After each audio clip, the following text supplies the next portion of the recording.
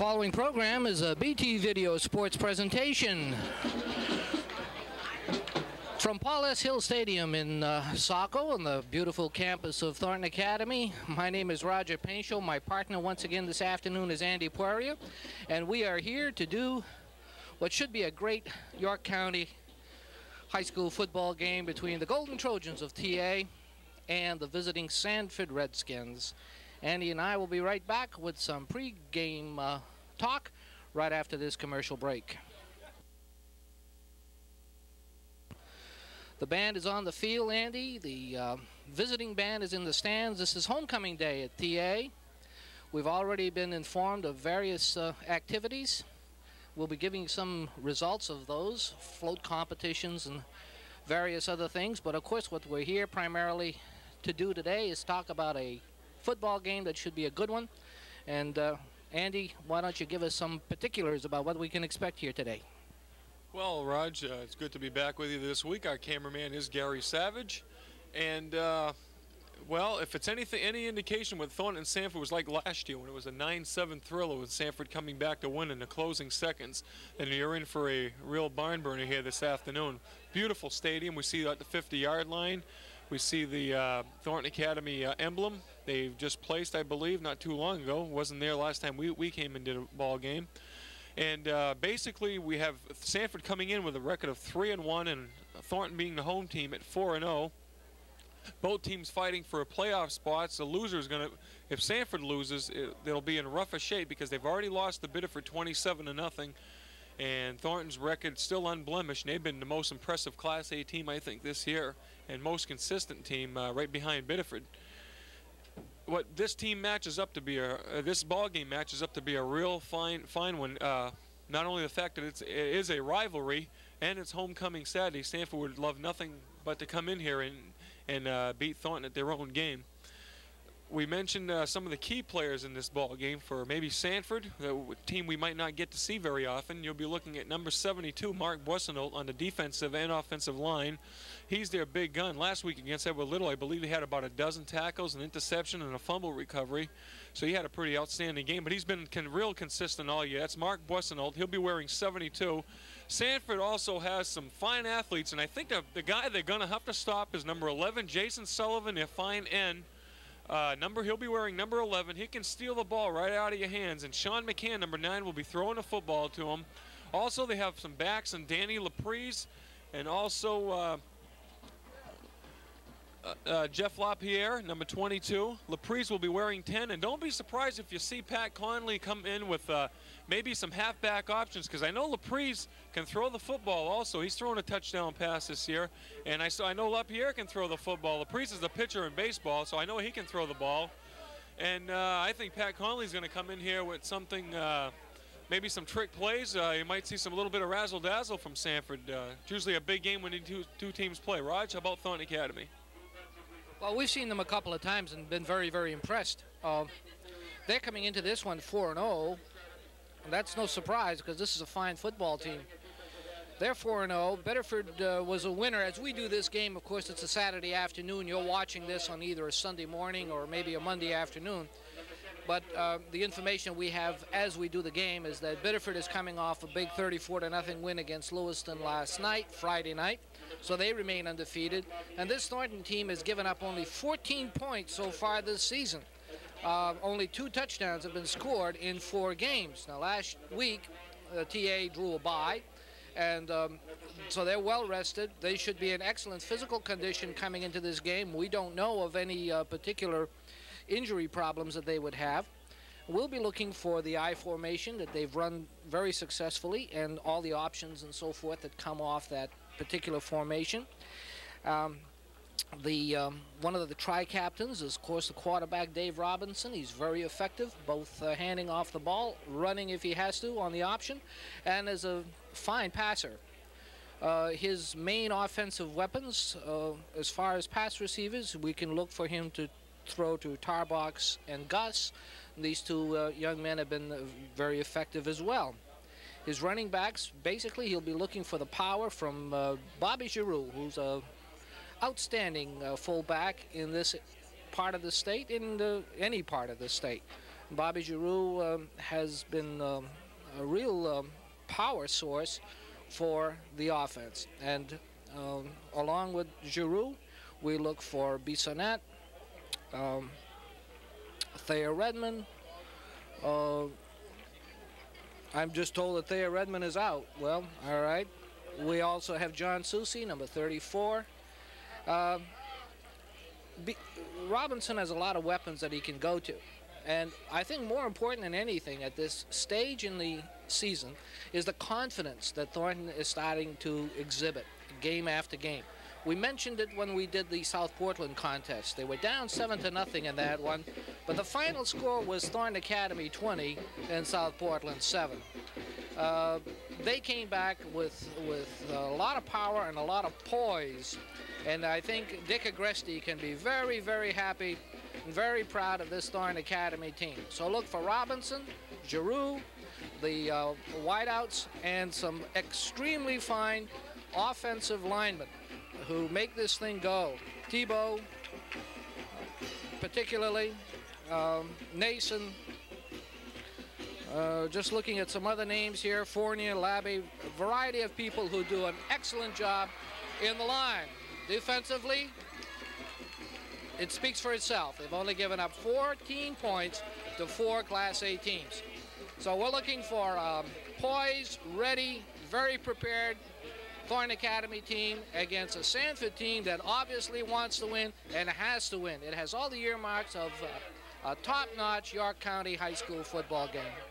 Yeah, Raj, I'm going to have to correct myself on, I told you Thayer Redmond might be out. He was out with a broken hand, but I see his left hand either taped or with some kind of a cast on it.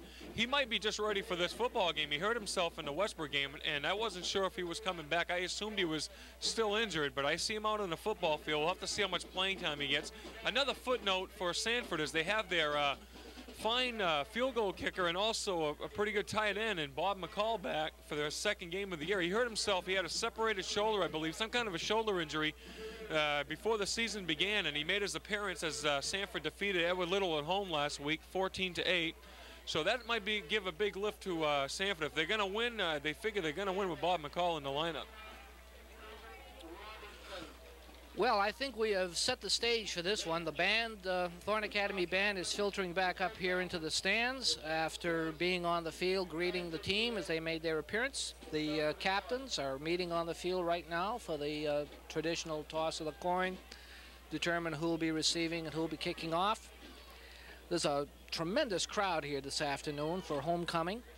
Obviously, the folks from Saco have turned out en masse, but we also have a lot of Sanford people. We have a lot of Biddeford people in the stands today. They've got a real interest in this game for obvious reasons. Thornton Academy is a prime rival, and probably more so this year than in some more recent years because these two teams are headed on a collision course, I think. It's going to be the Tigers and the Golden Trojans meeting perhaps more than once this season. Very exciting football being played in this part of the state right now. So I think we've set the stage, Andy. We're going to take a short break, and we'll be right back with our kickoff to start this great game right after this commercial message.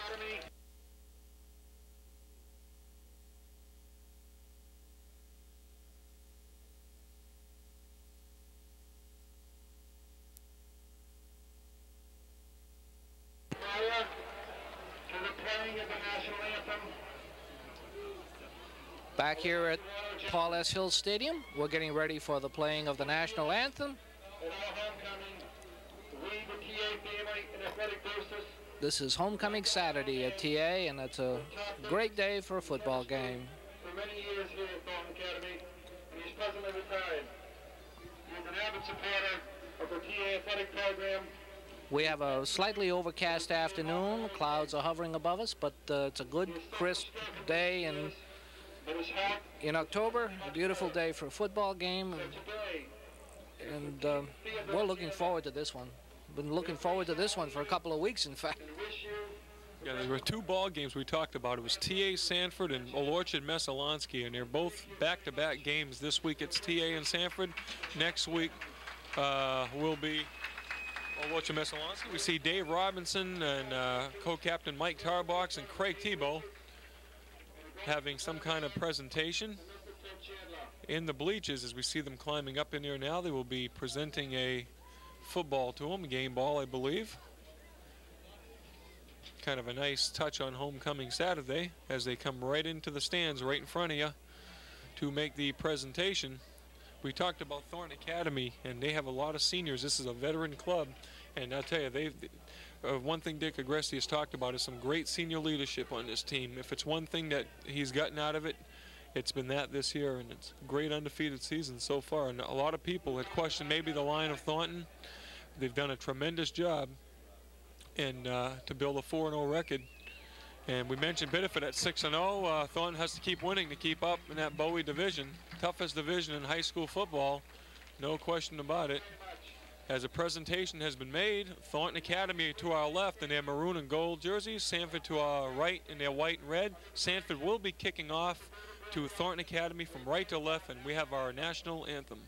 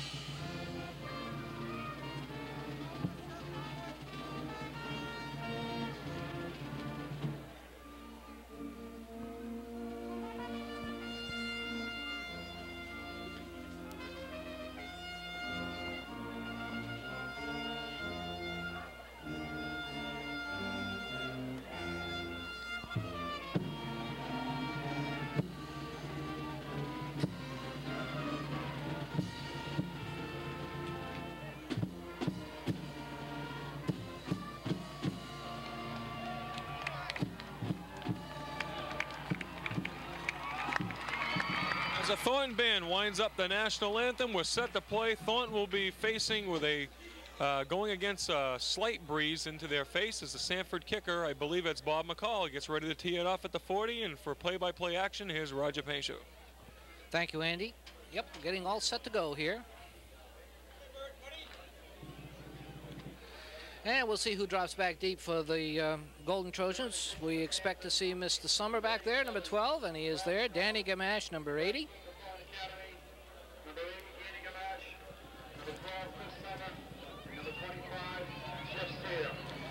Jeff Sears, number 25. And we're just about set to go.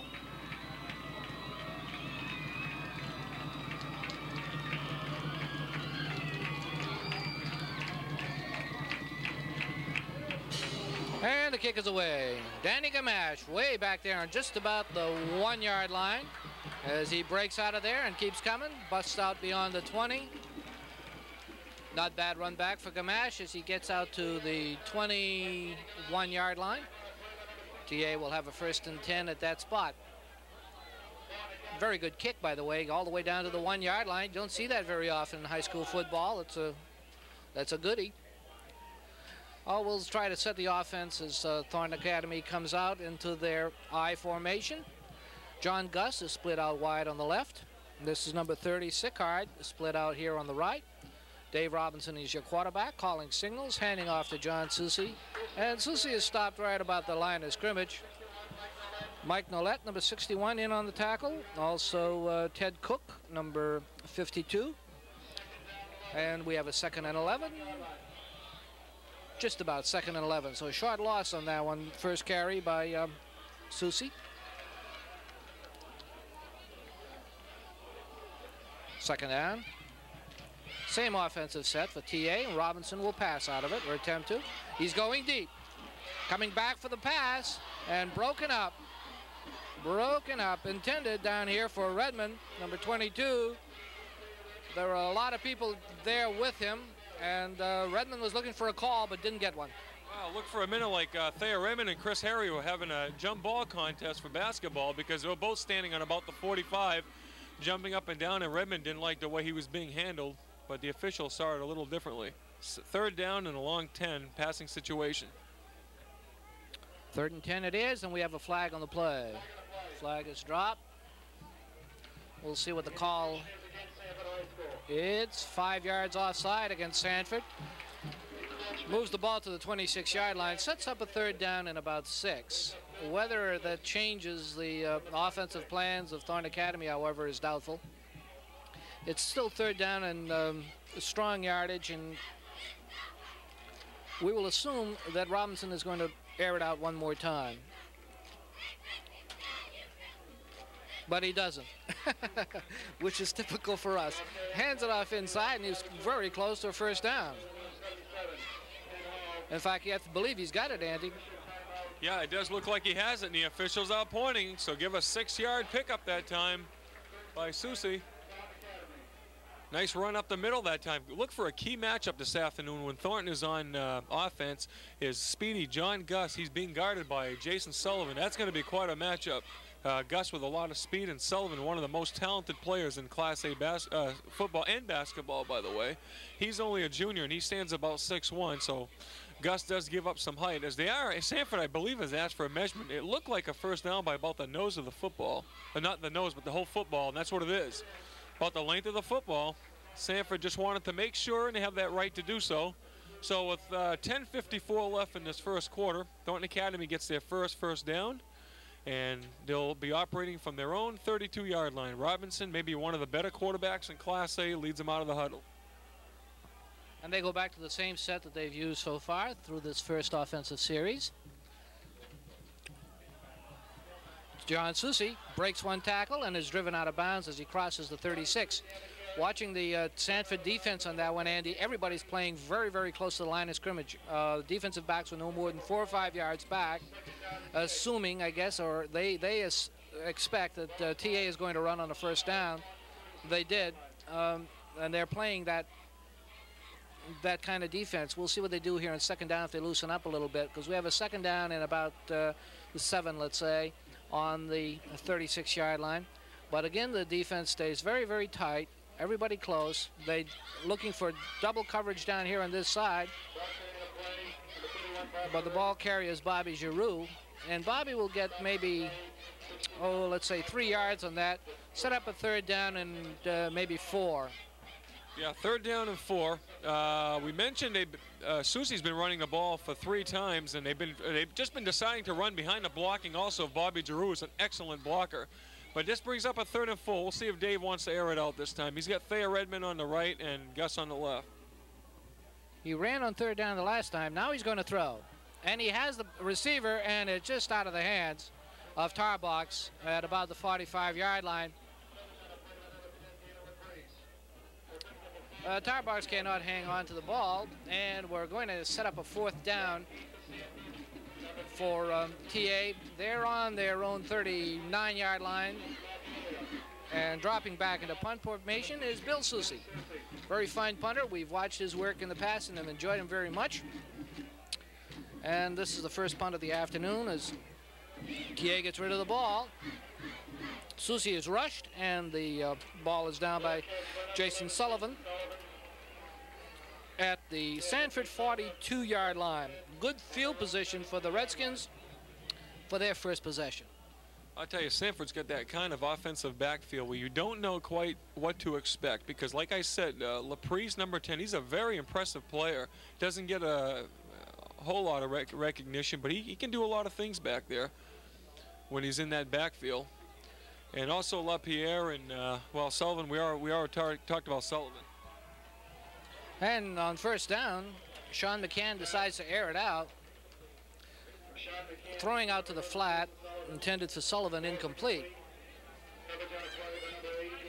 And we're going to see a 2nd down and 10. I expect to see a lot more wide open type offense from Sanford. They've featured that in the past, and apparently have been doing that this season as well. Where Thornton Academy tends to be a little bit more conservative, although don't be surprised if they go into some trick offense themselves. Coming out of a pro set, now they stay in it. Number 31 is Chris Harry as he goes in motion. A handoff and a fumble. And I believe Thornton Academy has recovered. Yes, indeed. Coming up with the ball is number 83, Eric Benson. And TA has a first down, and very impressive fashion down here on the Sanford 43-yard line. And the first break of the game goes in Thornton's favor. I believe that was LaPierre that the ball bounced out of his hands, and Benson just quickly turned around and pounced on it as Thornton has the ball in the 43-yard line of Sanford. And Robinson leading out the charge. He hands off up the middle to Giroux, getting some tough yardage, getting a tough 3 yards inside the 40. They'll mark it probably at the 39. It'll bring up about a second and six, excuse me. Well, this could be just a game of breaks this afternoon also, as we have a little over 9 minutes to go in this opening quarter, second possession of Thornton Academy. Look for Bobby Giroux to get those hard yards inside. That's the bread and butter ball carrier for this team. And if you need those tough 3-4 yards, it'll be Giroux who'll get them. Robinson back to throw, heavy rush. He has John Gus and overthrows him. Ball goes out of bounds. He had Gus on the sidelines. Gus was being covered on that play by Jason Sullivan. And that'll set up a third down in about 7, let's say, 3rd and 6. They're at the 39-yard line. Good field position. The first break of the games, we said, goes in TA's favor. Now it's a question of whether they can make something materialize out of this situation. He sends 2 men split out here on the right. Pitches out to Susi, and a whole host of Sanford Redskins are there to meet him. And that is the end of that. And we'll set up a 4th down with a loss on the play of maybe a yard or so. Back to the 40-yard line. 4th down and about 8. I would expect that Bill Susi may come in this situation and punt it out here and see if they can bury Sanford deep. And that's exactly what they're going to do. Susi's very adept at this kind of thing. We saw him do it consistently against Portland when we did that game some time back. He gets it away, and it's going to get that good roll. And boy, this boy has done it time and time again for Thornton Academy, and it rolls dead right about the 8-yard line. And Billy Susi coming up with another great punt, buries Sanford early. Well, from scrimmage, it's a 32-yard kick, but it means a lot more than that, because if that ball rolls 8 yards more downfield, then Sanford gets the ball at the 20-yard line. Now he's pinned Sanford at their own, well, we're going to call it around 8-yard line. 8 minutes and 6 seconds. Sanford has it deep in their own territory. We saw what Susi did against Portland and facing against the wind, which isn't blowing very hard right now, but he got a pretty good kick down there. Yep. Sure enough, Jason Sullivan in the lineup. That's Sean McCann, your quarterback, and he's looking to throw. And he's being nailed, and the ball is loose. Picked up, touchdown! Eric Benson coming up with his 2nd fumble recovery of the afternoon. He knocks the ball out of the hands of the quarterback, Sean McCann, picks it up and rambles in for a quick 6. Well, Eric Benson, we said a game of breaks, and that's just what Eric Benson's been doing. First time he just pounced on the football. This time here he decided to pick it up and run it in for the touchdown. So we're going to call it an 8-yard as McCann's being attended to. He got really hit hard by Benson, who is a senior, a defensive end, number 83, 6 feet, 180-pounder, and he just rocked McCann, then picked up the ball all in one motion and ran it in. 6-0. It comes at 7:42 to go in the first quarter. TA on the board big. They've looked really good defensively. The kick by Tate is up and good. TA leads 7-0 on an 8-yard fumble recovery touchdown run by Eric Benson. 7-0, Raj, TA. And the band strikes up the school song. The fans go wild, as they obviously should. It's a great way to start the day for TA. 7-zip. Well, we have 7 minutes and 42 seconds left in the first quarter. I think this might be a good spot to take a quick commercial break, and we'll be back with the rest of the first quarter right after this.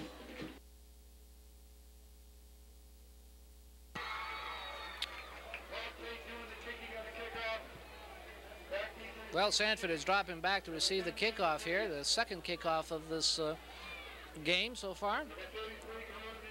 As Thornton strikes on the fine work of Eric Benson.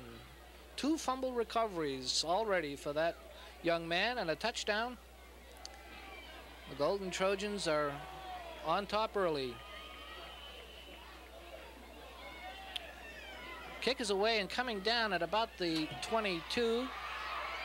Being run back by number 35, that's Jim Merrifield, a sophomore. Merrifield does fairly well, gets it out just beyond his own 35-yard line. And the Redskins will have a first down at that spot. That's a fairly good field position. Let's see if Eric Benson can recover another fumble. He is playing defensive end, of course, over on the right-hand side. They run up the middle, however, with McCann handing off to his fullback for a very short yardage. Dennis Nason on the bottom of the pile. That was Cote, the ball carrier. Guy Cote, number 26. We'll give him 2 yards and make it a 2nd down and 8. Yeah, Dave Robinson has got to be breathing a little bit of fresh air. Anytime the defense can score for you, it takes a little pressure off your offense also. And Sanford is the type of team that I think throws the ball a lot more than they run. I think what they'd like to do is do it. They did the last 2 series of downs, and Thornton might be caught with offsides. That's just what it is. Craig Tebow was just lined up about he figured he was going to play the left guard position of Sanford and didn't get away with it because he'll be called for offside, and that'll be 5 yards. A little over anxious that time. They can just taste getting inside that Sanford backfield. They've been able to do it with a lot of consistency. And we mentioned how the offense and defensive line of Thornton is really fired up this year, really playing some good ball. And that's what they want to do. They want to put pressure on McCann so he doesn't get those passes off. Well, it's worked so far. 2nd down, and we'll make it about 3 yards to go. Coming in motion is number 31. That was Chris Harry, but LaPierre is the ball carrier. And he will get a first down as he drives past the midfield down to the, about the 48-yard line. Good run by the junior, Jeff LaPierre. 1st and 10, and Sanford comes out very quickly to keep this drive moving here. John Garvin is split over here on this side. They go into a double slot set up with a 1 deep back. Send Harry in motion and pitch out to the deep back. Flag goes down on the play as LaPierre is the ball carrier. We'll see what the call is. It looks like maybe a clipping call on Sanford that time on the run. And that's exactly what it is. You saw the block coming at the 45-yard line. One of the lead blocks for Sanford. I'm not sure which one it is, so we won't point any fingers. One of the ball players just happened to clip a Thornton player. I believe it might have been on clipping Tebow. As they are talking to Tebow now. That'll push him back. They'll definitely take that. It would bring up a 2nd down at about 7 or 8, but instead they're going to make it maybe 1st and 25. The ball is going to be at the Sanford 38-yard line. And that'll bring up a first down and 25 yards to go. 5:34 to go in this first quarter. Okay, 1st and 25 or 24. The ball is marked off from where the infraction took place, so it really ended up being like a 14-yard walk-off rather than 15. Anyway, McCann is back to throw, but we have another flag. The whistles are blowing, and it's going to be against Sanford again, Andy says. Sullivan. Offside, Jason Sullivan. I think he was lined up offside. Either that or he left a little early, but it was thrown in that direction. And I saw Agresti pointing over where Sullivan was standing. And I don't know, Conley might have been offside. I think he's almost in the Sanford backfield right now. The officials this afternoon, and I do have them somewhere, Dave Allen, Steve Litsky, Jack Coyne, and Vasquez Amerigen. That's a great Portland name, I believe. Yep, been around for a long time. 5 minutes left here in our first quarter. Little bit of motion in the Sanford backfield, and the flag goes down again. All of this is coming back as well, I believe. McCann's pass was complete to LaPierre, but there was motion in the Sanford backfield, and they're calling it, and I think we're going back another 5 yards. You know, Roger, if they keep throwing flags on Sanford, they're going to be snapping from Toby's arriving in about 2 minutes. As it stands now, it's going to bring up about a 1st and 30, or 35, I believe. 4:52 left. They may just eat there at halftime if it stays open. They're going to be, yeah, punting from Toby's driving. Okay. Well, it's still first down, boys and girls, believe it or not. We have a timeout on the field. Our score here again is 7-0 in favor of the Thornton Academy Golden Trojans, coming on the strength of Eric Benson's recovered fumble, picking the ball up and walking into the end zone, really, after knocking Sean McCann down. The extra point being put through by Paul Tate, and that's where we stand at this juncture in the ball game. And we've been watching Sanford now come up with 3 straight penalties called against them, to the point where it is now first down and about 35 yards to go. Rather than throw it, which everybody expects, McCann hands off to Chris Harry, his senior running back. Harry gets to the 30, maybe a little beyond that, for a very short gain. We'll say second down and, well, it's hard to add them all up. About 31 yards, I guess. Second and 30, second and 31.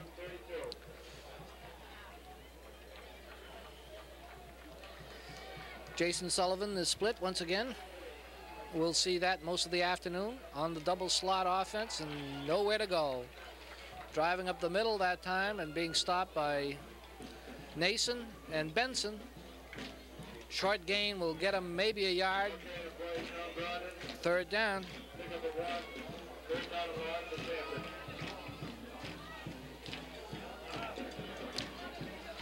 Third down and 31 yards to go.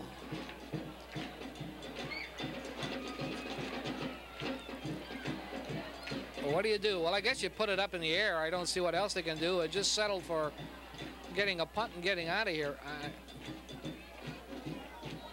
McCann calls signals, throws to the flat, finds LaPierre. LaPierre is hit.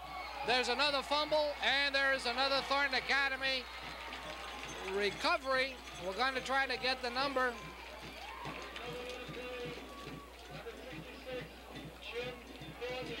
Okay, we're told that it's Jim Fournier, number 66, who comes up with the fumble recovery, and that's 3 of them so far.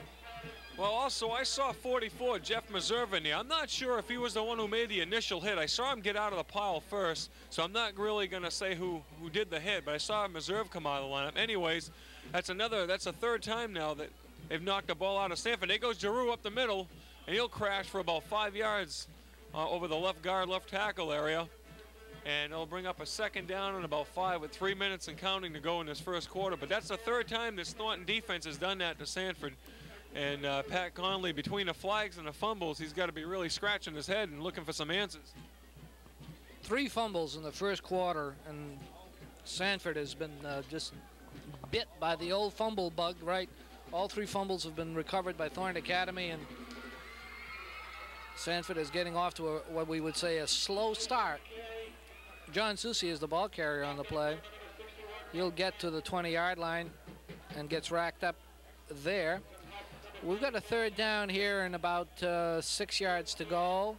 A 3rd and 4, rather. At the 20-yard line, right dead center on the 20. So at 3rd and 4, we can expect a couple of plays here to try to pick up the 4 yards.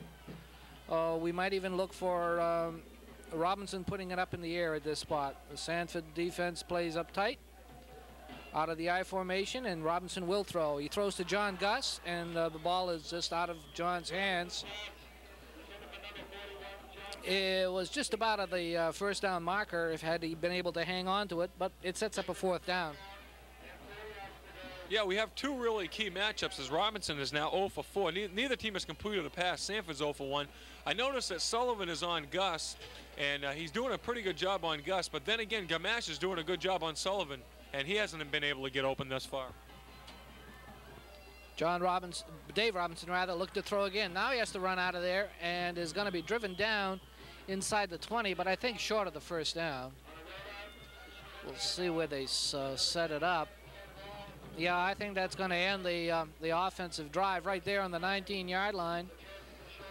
Robinson looking to throw, had no receivers. There was a pretty good rush on him. He was forced out of the pocket, driven out of bounds on the Sanford side of the field at the 19-yard line. And the Redskins dodge a bullet with 1 minute and 40 seconds to go and counting. The Redskins will go back on offense, and let's see if they can hang on to the ball this time. Their last 3 possessions have ended in fumbles, one of them resulting in the Thornton Academy score. LaPierre splits out on this side. Jason Sullivan, I believe, is on the other side.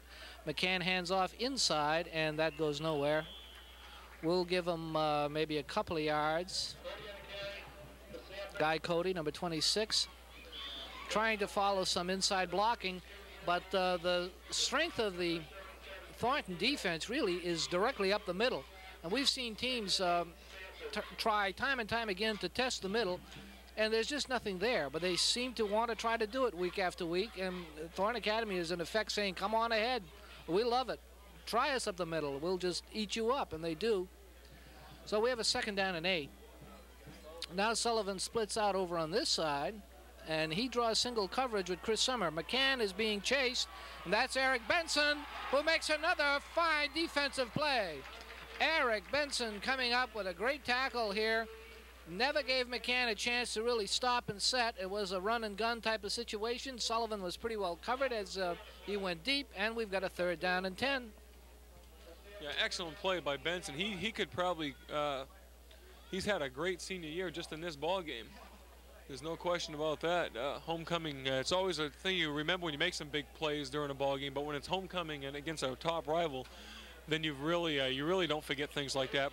Just to mention, what they tried to do is pull Sullivan away from, I think, Gamash's coverage, send him on to the left side. As the first quarter is done now at Hill Stadium, and it's Thornton Academy 7, Sanford nothing. But what I'm about to say is they decided to test maybe Summers, and Jeff Lewis was out there, and Sullivan just could not get open, Raj, and McCann was then sacked by, we mentioned Eric Benson. Okay, Andy, we'll be back with our 2nd quarter right after this commercial break.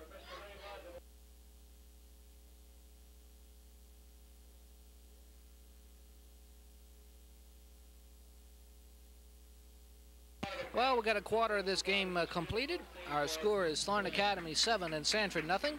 It certainly has been the Eric Benson show so far this afternoon, as he's recovered 2 fumbles and came up with a big sack on this last play that ended the first quarter. Scored the TA touchdown. As Andy said, it's a great way on the senior year to finish your career on homecoming day. And of course, there were other games left to play, but this is one that Eric Benson will remember, as well he should. Okay, McCann looking to throw, being rushed, gets it away, and it just dropped. No other way to put it. In and out of the hands of Rick Cote, number 89, the senior. And that's that. So we have a 4th down and 10.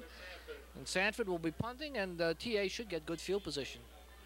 And a lot of credit has to be given to Mike Tarbox, who really put a lot of pressure in on the quarterback McCann that time, enabling him. But there was a good pass, and he just dropped it.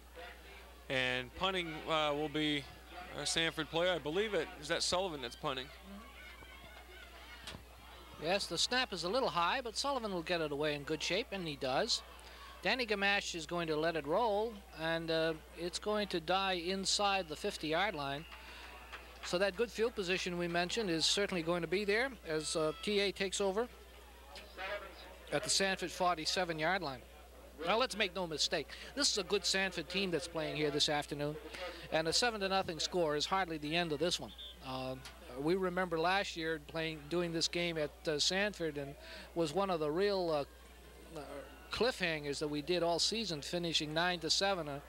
A great game, one of the most exciting games we did. And this Sanford team is going to be heard of before this game is out. Make no doubt about that.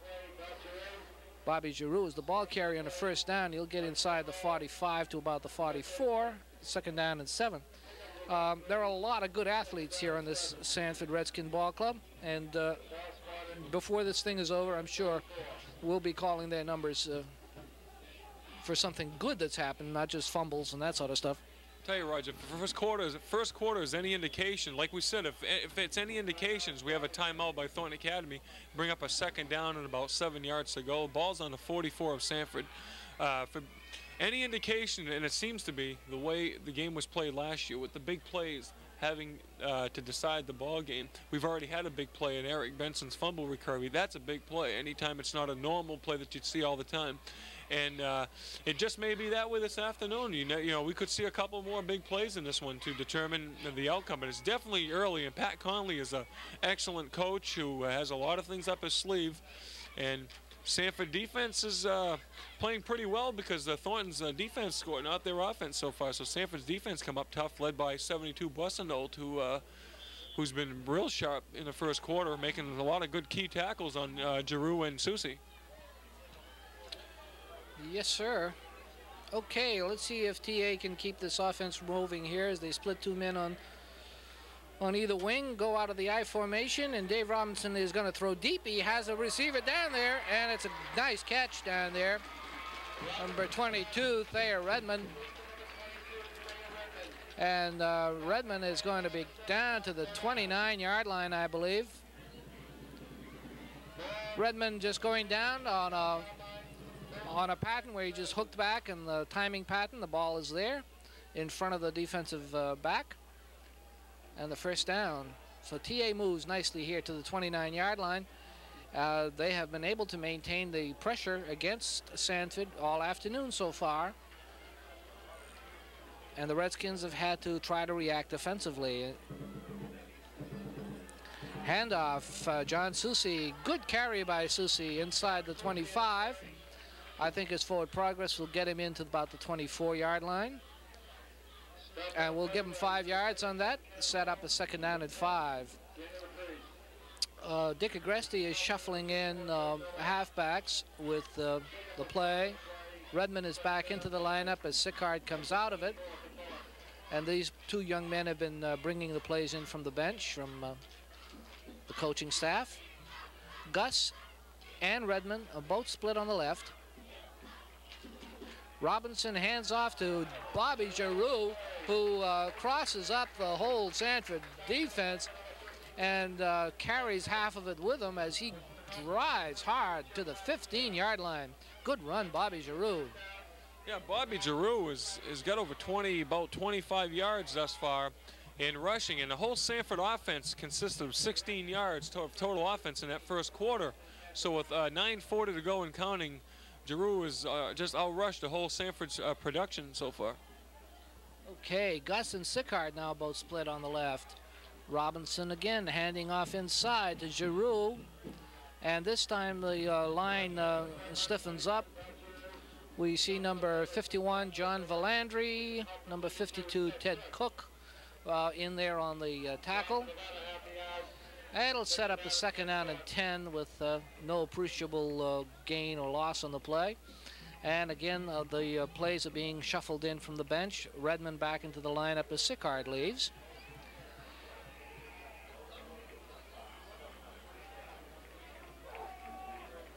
Out of the straight I formation once again.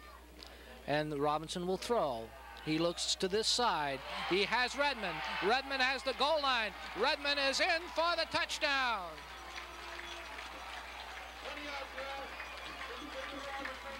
Thayer Redmond in for the 6 on a beautiful pass from Dave Robinson. A nice move back to the inside by Thayer Redmond. Left the defensive back just about standing there. Drives in for the extra point, and or for the touchdown rather, and our score is 13-0. Paul Tate is on to attempt the conversion. 13-zip. It's up. It's good. 14-0, Andy, and Thornton looks very, very good at this point in the game. Oh, excellent. Thea Redmond made a move on Ryan O'Connell that left that young Sanford player with his chin strap hanging down at the 5-yard line and shaking his head like what happened. That was some kind of move he put on him to get in the end zone. You have a lot of credit to Redmond. 2 receptions for Robinson's out of 6. Both of them have been to Redmond in the second quarter, accounting for 23 yards. That time the hookup was for 10 yards TD at 8:45 to go in the second quarter. Tate with the kick, TA up 14-0, and the win is now at their backs. Well, if you write a script about homecoming day, I guess this is the way you would do it. And you would want your home team up with a 14-0 lead and everything going your way. And that's exactly what we're seeing here this afternoon. Getting ready for the kickoff. And it's away. Paul Tate getting the foot into the ball. A flag goes down, however. We may have had an offside. I think we're going to be doing it all over again. Yep, that's what happened. So we'll kick it again. Bring the tee back to the 35-yard line this time and try it one more time. Paul Tate is the kicker. And he has 2 points to his credit this afternoon with the 2 conversions. 8:42 remaining in the second quarter. And Thornton holding on to a very comfortable, at this stage, very comfortable lead, 14-0. Yeah, still early, second quarter, 14-0. Sanford, very important game, more for Sanford than it is for Thornton, because they've already lost 1 division game to Biddeford, and now they can't afford to lose another one to Thornton. It would set up a pretty good situation for Thornton and Biddeford would Sanford lose this ball game. Okay, kick is coming down here to number 10, and he's going to bust out of there pretty good. That's Danny Laprise. Pretty good run back for Laprise. And let's see where the referee sets it down. It'll be spotted at the 41-yard line. This is good field position now for Sanford, rather. They've had a couple of situations where field position wasn't bad, but fumbles have just destroyed them. And let's see if they can hang on to the ball and get some kind of offense going. Of course, Thornton is dedicated to exactly the opposite thing happening. Jason Sullivan is deep. The pass from McCann goes to Sullivan. McCann, the pass is picked up, and that might have been a lateral, I guess, because he felt he had fumbled the ball. And let's see if the referees agree. I guess they do agree, right? Yeah, no whistles blew off. The second Sullivan, like a smart football play, he just picked it up. Well, they are bringing it back now. Incomplete pass. I saw the back judge. Usually they blow the whistle if they feel that he's been, if the ball was thrown behind him. So if anything, that helps Thornton because of the fact that a few more seconds tick off the clock because of the fumble, maybe like 5 seconds. But 8:09 to go at second half in the second quarter, excuse me, 14-0 TA. Ball is on the 41-yard line of Sanford, and it'll bring up a 2nd and 10, Raj. Okay, so it just goes as an incompleted pass, which is my first thought, but anyway. Harry goes in motion. McCann hands off, cross counter to number 22, Jeff LaPierre. LaPierre gets some good yardage on that play. He'll get to very close to the 50-yard line and just short of it. And we'll say third down rather, and a yard and a half maybe. So Sanford is in position to pick up another first down. They haven't had too many of those today, have they? Maybe one that I can recall. All right, third down and short yardage. And that's 26. That's Guy Cote. And he'll get the first down with a little bit to spare as he drives inside to the Old Thornton 44-yard line. Yeah, we'll give him an 8-yard pickup that time, running on the left side. So LaPierre and Guy Cote that time rushing for about 16, 17 yards in concession carries. And it'll bring up another first down, so back-to-back first downs. We have about 7:15 to go. Ball is on the Thornton Academy 43. TA's first real offensive drive of the afternoon. And Guy Cote again, number 26. But he's going to be racked up there by Craig Tebow and company. We'll give him a couple of yards as he gets to the 41-yard line. Very active linebackers for Thornton Academy. Bobby Giroux that time coming up with a tackle, helping out on the play. You'll see a lot of movement. Craig Tebow also going back into a linebacker spot, but he'll come up and fill the gap as he's doing right now. McCann looks to throw, overthrows, and is almost intercepted. Out of the hands, I believe, of Danny Gamache. And just one of those things. Gamache is usually a very sure-handed individual. We see him returning punts. He just kind of catches it, runs in one fluent motion. Had he caught that, this ball game would be 20-0 right now, because with Danny's speed and with nobody on that side of the field for Sanford, no question about it. But the ball was thrown very hard and just went through the hands of Gamache, who probably had a better shot at it than anybody else for Sanford. Gamache plays the corner down on this side and is very effective. McCann throws, completes to Harry, and Harry is racked up by Bobby Giroux, coming across and doing a really nice job defensively on that play, because that Giroux missed him. Harry had a lot of room down there. We've got a 4th down and 5. They're at the TA 39-yard line, trailing 14-0, but they are going to punt. And the TA will drop Gus and Gamache deep. And Sullivan gets it away. They're going to let this one go. Not Danny Gamache. He hasn't let one go all year. Picks it up and brings it back for a nice return to the 21-yard line. And TA will be very happy to have the ball at their own 21-yard line with 5:50 remaining. And a good spot for us to take a break. We'll be right back with the remainder of our first half right after this commercial message.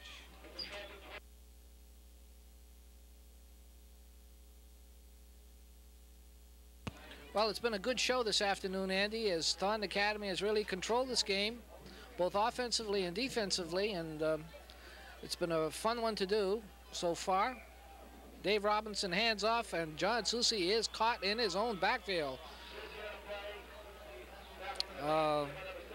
Number 61 in on that tackle. Mike Nolet, a big senior, and a good defensive play. Loss of maybe 3, almost 4 yards, say 3 yards back to the 18. Yeah, Mike Nolet, that's the second time he's been on a pretty big play. Also a good defensive, one of the defensive front 3 or 4 that Sanford has. Also, Ted Cook, 52, plays a good solid game up front along with Boissonneau. Yeah, we've been calling those names this afternoon. They're consistent. Dave Robinson is going to throw. He's going deep. He's looking for Johnny Gus, and he overthrows him. Gus was covered down there by Jason Sullivan. Coming up to help was Mark Berard.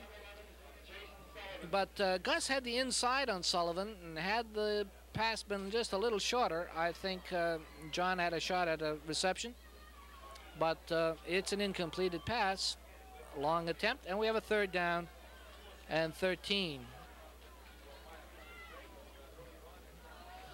At first I thought it was Guy Cote, but I saw a 28. We don't even have him listed on this roster up here, but somebody just rocked Robinson as he released that football. But nevertheless, we were unable to pick up the name because we don't have the name on the roster. And the ball handed up the middle, and a good pickup, but not enough for the 1st down. As Bobby Giroux picking up about 10 yards, I believe. 9 or 10 yards. It'll bring up a 4th down with about 4:40 to go in this second quarter. A gain of 8 yards. Ball will be marked in the 27-yard line. That'll bring up a kicking situation for Bill Susi. Right, Bill has a 4th and 4 to work out of here. Laprise and Lapierre are the 2 boys deep. And the kick's away. A nice punt by Susi. It's going to be fielded by Lapierre, I believe, and he is tackled by a lot of Trojans getting down there. And that's number 67, Goulet, getting in on the initially on the tackle with a lot of other folks. The ball is spotted just inside the 50-yard line. Another good situation field position-wise for Sanford. But they just haven't been able to establish any kind of consistent offensive attack this afternoon. The passing has not been there. And the ground game has sputtered off and on. They're going to look to throw again. They do. It's incomplete. Batted around. I think Thibault may have put his hand up and tapped it away initially, but there was nothing there. Unless they really, and I think what they're trying to do, what they tried to do early is establish some kind of a pass where they could probably, you know, get the Thornton linebackers to think more along the pass plays of maybe to Garvin or to Sullivan, but they haven't been able to really combine with the pass. So unless they do that, I really think the run is going to suffer a lot, because right now they haven't been able to do much with the pass. They haven't even completed a pass in 5 attempts. They try a counter, and that goes nowhere. Short gain, maybe a couple of yards. And that Thornton defense, as we've said before, up the middle is very, very tough. Very tough to run against. Even with the counters, trying to come back and work traps and so forth, they're having a very difficult time. We would expect that sooner or later they're going to have to try to run wide and certainly be more consistent with the passing game. We have a third down now and about 8 yards to go. With a one-back offense, McCann is being rushed and hit and down, but he gets the pass away very nicely. That's Harry, the ball carrier, and Harry will get the first down. Eric Benson again coming up to clobber quarterback Sean McCann. But to McCann's credit, certainly, he got the pass away and gets the first down to the TA 36. Well, I think Eric Benson is trying to make a float out of McCann, because I mean, he's been in McCann's back pocket more than pickpockets in Boston would do on the subway. But it's a first down. Give McCann a nice. It was a screen set up to begin with, and I didn't think he had time to get rid of the ball, but he just did. He found his man, gained the first down. As we have running the football on the left side is, I believe, number 34, and that would be. Okay, Tom Grondin, who was wearing 32 before, decided to wear 34 to this game. He gained about 3 yards in the play. Ball's marked at the 33, second down and 7. We have a little over 2 minutes to go till halftime. Yeah, time is starting to become a bit of a factor as far as Sanford is concerned now, as we come down to 2 minutes left. McCann is pitching out. LaPierre, number 22, is getting racked up pretty good. Thibault is there. And the ball is down at the 33-yard line. So now we have a 3rd and 7. So the again, the Sanford offense just shows no consistency. We've said it time and time again, and that certainly is their problem so far this afternoon. Time running down now. We have 1 minute and 28 seconds left, and the clock is running. 1:25. Time certainly a factor as Thornton tries to prevent the Redskins from negotiating these final 33 yards and keep them off the scoreboard, obviously. McCann rolling out. He's got a receiver. He's got Sullivan, and he overthrows him out of bounds. Ball coming down around the 5-yard line. Jason Sullivan splits out on just about every play, and sooner or later, if you try to lull the defense to sleep a little bit, you're going to try to get it down to him. But Chris Summer was there with him pretty well, and the McCann pass was overthrown. 4th down now. Yeah, Raj, though I believe Sanford is getting, you know, outplayed stat-wise maybe, and just by the look of the first half, if they were to cash in on a score right here, you'd look at a 1-touchdown ball game going into the 3rd quarter, but they do have to get it in first, and there's only 1:07 to go, and this is a 4th down and 7. So they're going to have to, first of all, make the first down before they get any other chances to bring it in, and look for a pass play definitely by McCann, as we see Ted Cook coming out of the lineup for Sanford. Landry talking to Laprise and McCann. I see Laprise, number 10, coming into the lineup, and I told you that he does throw the ball from the option. It'd be a perfect chance to prove us right, Raj. And don't be surprised if you see Laprise on a halfback option, because I see him coming into the lineup. I know he can throw the football, He did it in a game earlier this year. I forgot who it was against. But between him and LaPierre, they do throw the football. They give you a lot of different looks. So it's going to be interesting if he decides to have McCann throw the ball, because McCann hasn't really been throwing the ball very well. And he just may decide to pitch out to Laprise and maybe throw it to Sullivan. I see Sullivan, first guy out of the huddle now. And we'll see what Pat Conley has going for him here. McCann over the ball, over the center, calling signals and dropping back to throw. It's a 4th down. He has to make it here, and he overthrows his receiver once again. That's Rick Cote.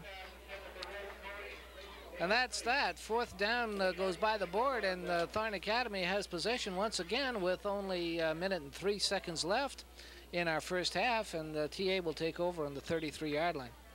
You know, Andy, many years ago I taught in Sanford, not at Sanford High School, but at what is now defunct St. Ignatius High School, back in '62, and I had a student there whose name was Roger Laprise, and I can't help but wonder if the Laprise boy on the field now might not be related to that young man, because Roger Laprise was a sensational athlete for St. Ignatius, and it would just figure, to me at least, to see that this may very well even be his son on the field. I have no idea. This is just off the top of my head, but it would figure to me. 2nd down here in about 6. Yeah, Dan's also an excellent pitcher. I saw him pitch against Thornton Academy, and he shut the door on him after Thornton had built up a lead. So he's a pretty good athlete. As rushing up the middle, close to the 1st down, is, I believe, Giroux. And he might be close to a 1st down. That might be 5 yards. And we'll see if they decide to measure, as I see Sanford co-captain, maybe shy of the 1st down. Be 3rd down short, but more importantly, this quarter, I was going to say, is about to run out, but somebody calls timeout on the field. With only 15 seconds to go, this will definitely be the last play of the quarter. Yeah, what a great first half this has been for Thornton Academy. They've, well, we've said it over and over again. I guess we'll just say it one more time. They've just completely dominated the game. Bobby Giroux with a nice run. It'll get TA the 1st down, but it should also end our first half. Now we're down to 3 seconds left. TA is going to take a timeout, and I guess Dick Agresti says, well, guys, we've got 3 seconds. Why don't we just see if we can throw it down deep and see what happens. Not a bad idea. Certainly nothing to lose. Got a 14-0 lead. Things going your way. I guess that sounds like a reasonable call. He's talking to Dave Robinson now on the field. The stats are going to be very interesting, I'm sure, when Andy gives them to us at a halftime, because it's certainly been one way. Oh, they're always interesting when I give them to you, because you never know what to expect. Yeah, that's right. Watching, also, we see the Sanford High School band getting ready to come on the field. They will be doing their field show routine, and the Thornton Academy band, I'm sure, will do the same. That's always good fun. Well, TA looks like they may want to throw it, and I can't imagine any other reason for calling a timeout with 3 seconds left. And Dave Robinson says, well, I think I'd better run, and he does, and he will be brought down. And that'll bring the first half to a close. Well, it's been a good one. If you're a Thornton Academy fan, you've got to be very happy. And this big crowd certainly is. One half of play is now history. And our score, Thornton Academy 14, Sanford High School nothing. And we'll be back with our halftime show. Hopefully a guest that we have lined up, a lot of stats and some bands. And we'll be back with all of that right after this commercial break. Burner service, call them at 283-3363 or look for them in the yellow pages. Andy and I are standing here in the aisles, here in the middle of the stands at Thornton Academy, as we get ready to do a little bit of halftime for you. We have a guest that has been kind enough to agree to come on with us, a gentleman very well known in the Biddeford Saco area for many, many years, and former head coach here at Thornton Academy, Mr. Bob Cote. Bob and I go back 150 years together, and we're lucky enough to be able to ask Bob a couple of questions and get his feelings not only about this first half, but generally about what's been happening here at TA this year. Andy, I know you've always had one question you've always wanted to ask Bob Cote. Here's your opportunity. Yeah, how can I be a coach like you were? No, that's not the question, Bob. I wanted to ask you. What I find amazing is for so many years, your coach, we won't count how many, but for so many years you coached St. Louis and you came over here to Thornton. What I want to know is when you got a chance to coach your sons, what went on like at home during the week, maybe after a game if somebody had a bad game or a good game? Did it ever come home, maybe talk about it a little bit, or did it stay on the field, or what, how would that work, like a father coaching his son, and more than one son, I believe? Yeah, that's true, 4 of them. We enjoyed every moment of it. On the football field, I was coach, and at home, I was dad. And what happened on the football field stayed on the field. We generally had a pretty good rapport with all of them, except for one. I picked on one a little bit more than the others. Bob, I was at high school at St. Louis, and of course you're a graduate of St. Louis, and came back and did some coaching there and teaching there for several years before coming over to Thornton Academy. And I can remember in 1956 when you were coaching the St. Louis baseball team. They won the Telegram League championship that year, and I don't know if the St. Louis team ever did that again. Did you ever coach another baseball team that won the Telegram League championship? No, I coached for 3 years. I coached baseball for 3 years, and we were fortunate to have a pretty good ball club in '56, and we did win the Telegram League championship.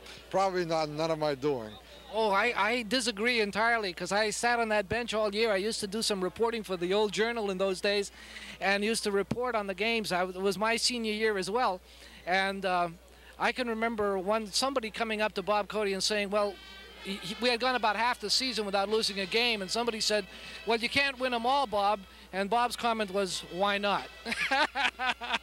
And I don't know if they did. I don't recall if we did win them all, but we won enough to win the championship that year.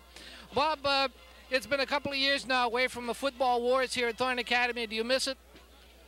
Honestly, Roger, there are times when I do.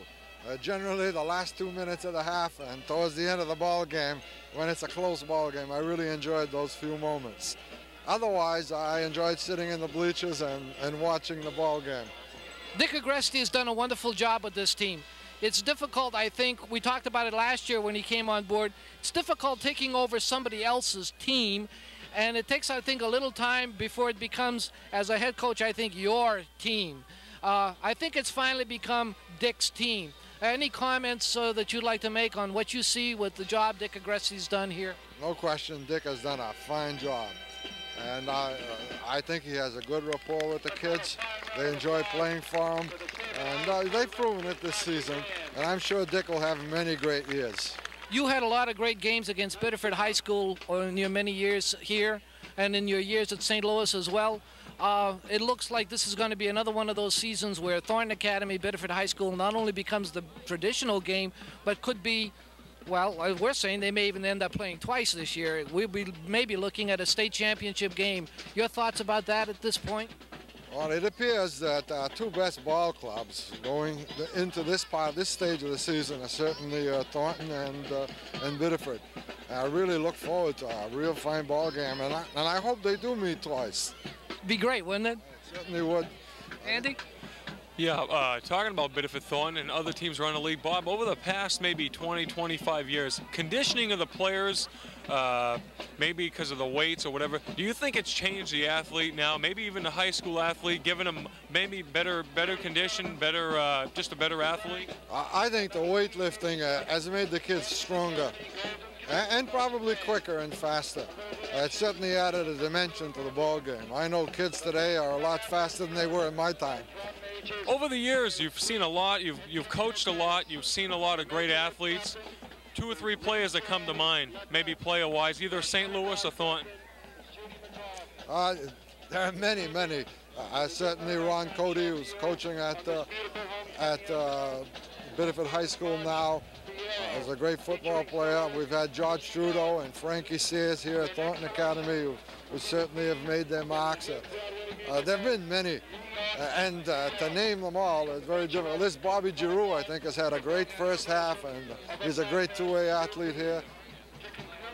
From what you've seen of the game so far, Bob, certainly Thornton Academy has controlled this one this afternoon pretty much, and Sanford seems to be its own worst enemies with the fumbles and so forth. But we have a feeling Sanford is going to come back in the second half. They're a good ball club. What do you think? Well, this is my first encounter with Sanford. I haven't seen him play until this time. They haven't been too potent. They haven't shown too much. I think Thornton has defensed them quite well. They forced some of those mistakes, certainly to the aggressiveness of Thornton Academy. A good pass rush on one. And Sanford has hurt Thornton on a couple of counter plays, and that seems to have been the only successful play they've had. Sanford will need a break early in the second half to get into this ball game, I feel. Bob, we're not going to hold you up anymore. We really thank you for coming by this afternoon. A real gentleman, a dear friend for many, many, many years, more years than we both want to admit. And just great for you to come on board with us this afternoon on a homecoming day. We really appreciate it. Thanks, Bob. Thank you very much, Roger. Andy. Okay. We'll see you. Thank you. We're going to take a short break, and we'll be right back right after this commercial message.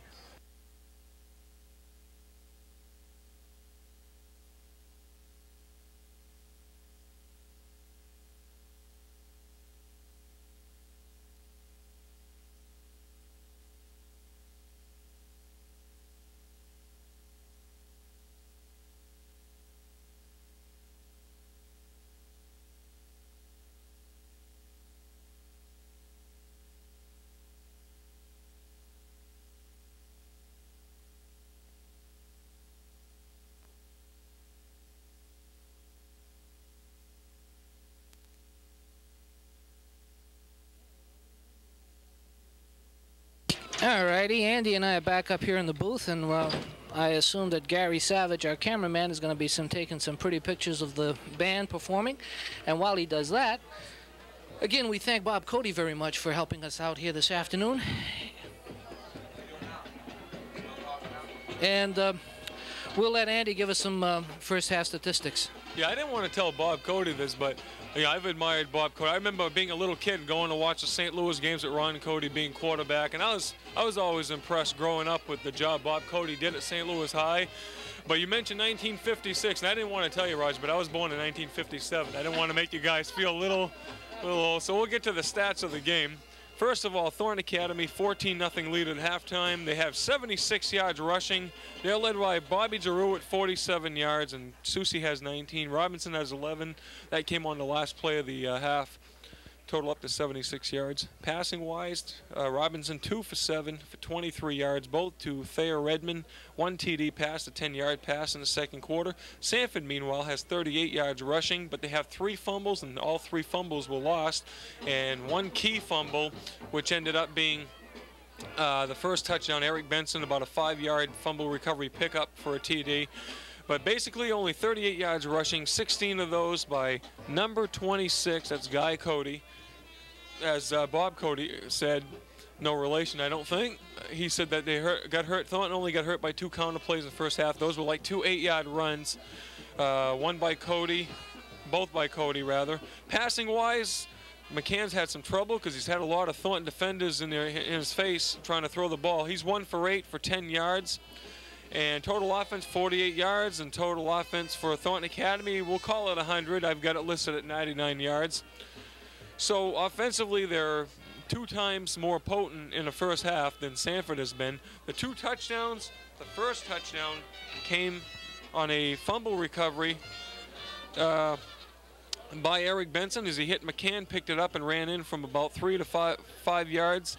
Tate had the kick 7-0 at 7:42 of the first quarter. Second quarter, Redmond, a 10-yard touchdown pass from Robinson.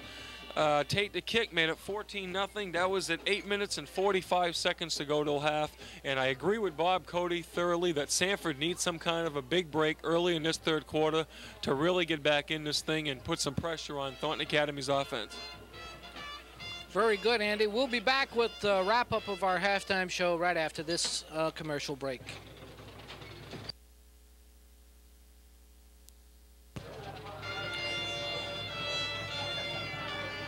Well, we're watching Thornton Academy band on the field as they complete their halftime show here.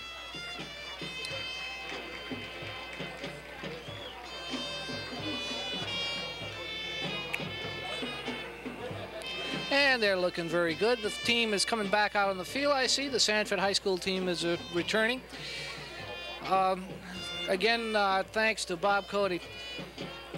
A lot of stories could be told about Bob Cote and his great years both at St. Louis and at Thornton Academy. He was, of course, a star athlete himself in the late 40s, early 50s at St. Louis High School. Went on to Boston College, where he became a little All-American defensive player, a linebacker. We're talking about it before the game, in fact. We were going over old times, Bob and I, and he was discussing how he had played primarily defense in his years at BC, and some of the teams that they used to play, including Clemson, Oklahoma, and a variety of other big-name college football teams. Came back from BC to teach, of course, and coach at St. Louis. And some years later, he moved over here to Thornton Academy, where he completed his coaching career and became a bit of a legend. So it was really nice to have Bob with us. We thank him again. I guess that wraps up our halftime show for this afternoon. It has been brought to you, of course, by Menard's Oil Burner Service. We thank Leo Menard very much for sponsoring this spot for us. Please call Menard's Oil Burner Service at 283-3363 or look for them in the yellow pages. We'll be back with the kickoff of the second half of this great game between Thornton and Sanford right after this break.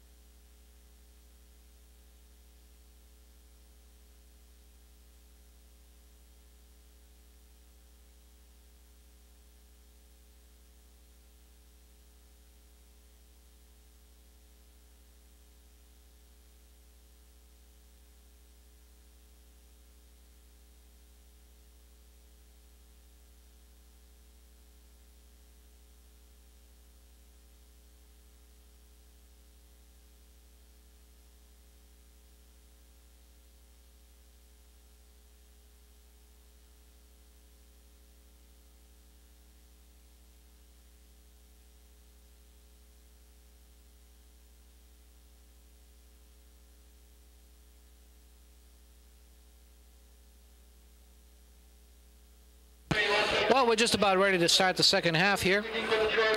Before we do, we'd like to remind all you folks to please drop in on our various sponsors, and you'll see their spots coming up during the course of this telecast. And we invite you to drop in and say hi and thank our many and varied sponsors for bringing high school football to you this season. And we're certainly happy to do it. I know our crew in Biddeford, which has been getting a lot of notoriety lately, I'm sure they're happy to do it too. Andy and I, of course, concentrate on Thornton Academy and Old Orchard Beach football games, and the Biddeford boys take care of the Biddeford Tigers. Okay, the kick is away. Bob Cote said Sanford has got to come up with a break early, or else they're in deep trouble, and we tend to agree with them. The ball is brought out to about the 33-yard line. On the return that time was Jim Merrifield, a sophomore, number 35. And Sanford will take over at that spot, 1st and 10.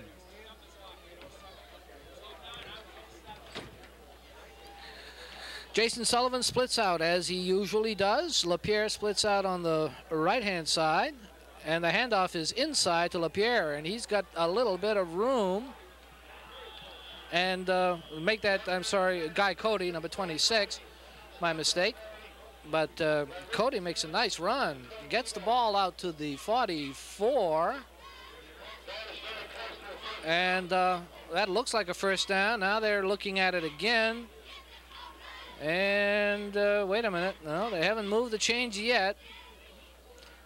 Now the referee indicates it is a first down. So let's give 10 yards on the first carry from scrimmage to Guy Cote, a good-looking senior running back. And Sanford is got a little bit of a good start going for them here. Number 9 is Sean McCann. He's the quarterback, and now we're going to have a 5-yard penalty as number 22 LaPierre goes up, just jumps a little early. Yeah, a little too eager to hit the hole, and that's going to knock him back 5 yards. Make it 1st and 15. The ball was set at about the 39-yard line of Sanford. We just begun the third quarter, 11:22 and counting in the third quarter. Score is Thornton 14-0 over Sanford on homecoming Saturday, a partly cloudy day. Kind of a nice afternoon for an October day. About 50 degrees maybe, 55 degrees on a nice homecoming Saturday. And it's even nicer as Thornton is leading this ball game 14-0. It's in their favor. As quarterback McCann now brings Sanford out. He'll hand off second man through, and that's, I believe, Cote running behind LaPierre's blocking. And he might get about 3 yards on the play. We're going to call it 2nd down and 12. The ball will be on their own 42. Craig Tebow and Jeff Meserve coming up with the tackle, just stuffing things up in the middle. Not much room there. So we've got a 2nd down and 11 yards to go as Sanford picks up about 4. Those little penalties can certainly be a momentum killer. You know, you get a drive going, you're starting to look good, and then oops, a 5-yarder for some silly little infraction. The next thing you know, you're struggling to try to get back into things. And just as they're struggling now, LaPierre gets the handoff. Attempted counter goes nowhere, and we've got a 3rd down now, and those same 11 yards. Now it becomes a little more desperate. Sanford is probably going to have to put the ball up in the air. TA will be looking for it, and what looked like a good offensive drive starts to stall down a little bit. Let's see what McCann decides to do here. He's got the play in from the bench. He splits people out on both sides and goes back to throw. He's being rushed. He's being clobbered. There's a flag down as well, but a big defensive play coming up. Dennis Nason coming in. Number 66, Fournier, Jim Fournier in on the tackle as well. Nason gobbles him up. We have an initial call of illegal procedure against Sanford. That'll be declined. And it'll be a 4th down way back at the 37-yard line.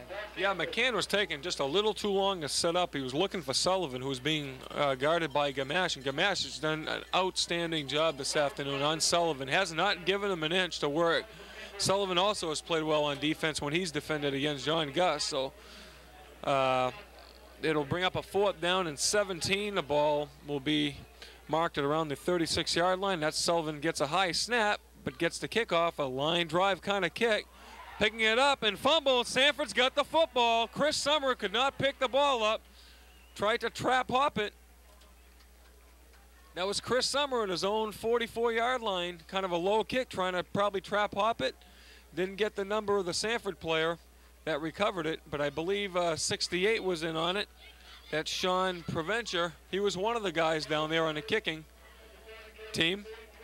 But we don't know exactly who covered the football. But Sanford, that's one of the breaks maybe they're looking for. Ball's on the 43 of Thornton, and let's see if they can capitalize on this. That certainly is a break, no question about it. Excellent field position now.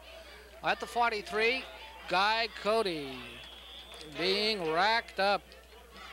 And we have a new quarterback. Andy points out number 7 is Mark Berard, and he's a senior replacing McCann apparently. Raj, don't forget, he's the guy who came in that game last year and threw that 22-yard touchdown pass to Leger. Or I don't know if it was 22, it was around 21, 18 yards in that area, to Leger to win the ball game in the closing seconds. So this guy's got also a pistol for an arm. They figure they're not getting any production maybe out of McCann, unless he's hurt. I don't know, I don't see any indication on the sidelines if he is or not, but they're going to go with Barad now in the 3rd quarter on this drive. Interesting. Let's see what Barad does. He's going to throw immediately, and it's intercepted. Tipped out of the hands by Danny Laprise, picked off by number 40, Jeff Lewis, and a good-looking linebacker. That'll set it up at the defensive back, rather, for Jeff Lewis. Nice play, Jeff Lewis. 1st down for Thornton Academy at their own 32-yard line, and that eliminates that break that came from the recovered fumble by Sanford. Once again, Thornton Academy opportunistic, stopping the Sanford drive, really controlling the situation here in this point in the game. Handoff is to John Susi, and the I-back is going to move it to the 35-yard line, exactly at the 35, and go 2nd and 7. Yeah, Raj, 5 turnovers in the ball game, 1 interception, 4 fumbles, and all of them have been turned over. 3 fumble recoveries by Thornton, 1 fumble recovery by Sanford, an interception by Thornton. So turnovers are looming kind of large, but they're kind of canceling each other out right now as both teams are getting over. Long pass. No, just out of the extra arms of Thayer Redmond at about the 40-yard line as Robinson teed that one up about 20, 25 yards. And guarding him that time was number 31, Chris Harry. And it'll bring up a 3rd down and 7, 7:36 to go in the 3rd quarter. Yeah, he had John Gus deep on the other side, too, and Gus was being a little more loosely covered, I thought, by Jason Sullivan. There may be something, a possibility out there, although we understand that Sullivan is considered their best defensive back. Robinson will throw in that direction, and he will complete it. Now the ball is dropped. We may have a fumble called on this situation, and let's see what the referee calls. It is Sanford's ball. Yes, indeed. It's a completion and a fumble following the hit out of the hands of Mike Tarbox, picked up by Sanford at the Thornton Academy 44-yard line. And this is a hot potato we're dealing with now. Nobody seems to want to hang on to the ball. 7:23 remaining in the 3rd quarter. Our score, of course, remains 14-0, and Sanford has possession, and they're at the 44-yard line. Now, Thornton Academy's 2nd fumble early on in this 3rd quarter. And Sanford now, last time they took over the 43, then it was turned over again on interception. Now they get it on their own, on the Thornton Academy 44. As Roger said, the ball was caught by Tarbox as he went down. It was kind of a judgment call whether he had the ball or not, but the referees ruled it.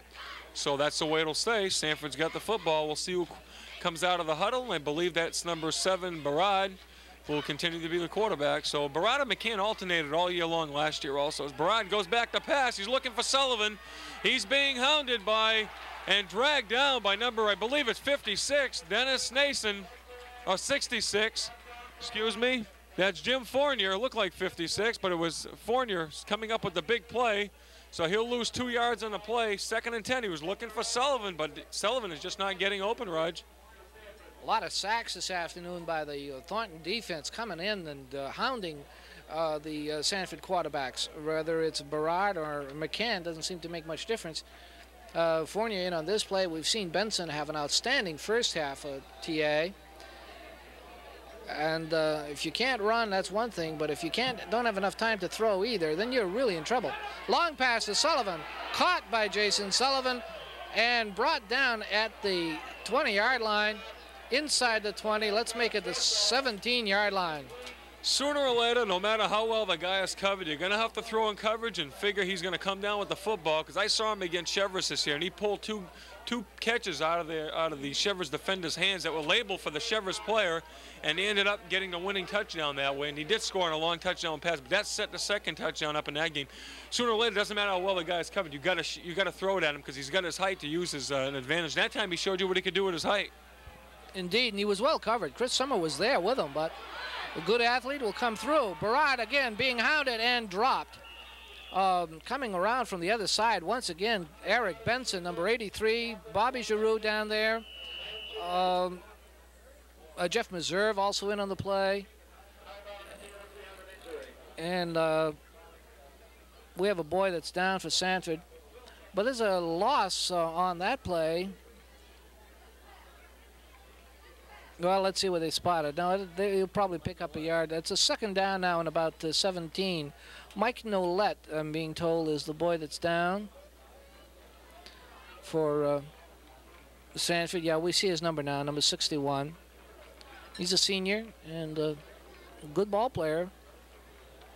Ball is spotted at the 14-yard line, and Sanford will have possession there. But again, quarterback, in this case, not having time to set up to throw.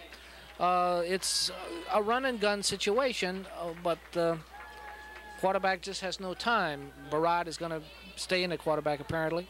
I think also what Pat Conley is thinking about now, that Thornton rush is really hectic on the quarterback. And I think Barad may be a better scrambler than McCann. McCann's just sort of sitting in the pocket and getting hit. Barad at least is running and scattering a little bit, and he may be picking up 2 or 3 or 4 yards when he does, roll to his right. He may be, he did put that ball up to Sullivan, but give Sullivan the credit. He came up with a fine catch that time over the top of, I believe, I'm not sure if it was Summer that was guarding him. It was Summer. 5:41 to go, second down and 17. Well, we'll call it about 15. Okay, we'll take a break and be right back for the remaining of the third quarter at 5:41 left. Thornton 14, Sanford nothing. We'll be back after this break.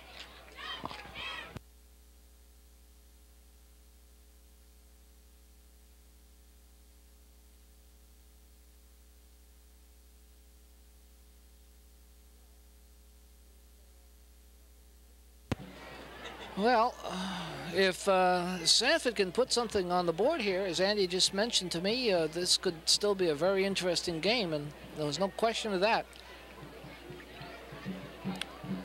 The third quarter has been pretty much controlled by the Sanford offense, recovering fumbles and so forth, stopping Thornton from doing what they would like to do. And with the ball on the 14-yard line, we have a 2nd and 7, and it's certainly the best situation that the Redskins have enjoyed this afternoon. We have Sullivan split out wide, and Summer is covering him. Now Danny Laprise also goes out there. The pass is down inside. He was looking for Sullivan cutting over the middle, and they've called a holding penalty, I believe, against Thornton Academy. Yeah, number 38, I believe Rick Bissonette, I'm not sure, but it looked like when Sullivan was trying to cut in the middle to get kind of a cut-in pattern, Bissonette may have held him up just a hair, and I think that's what the call is going to be.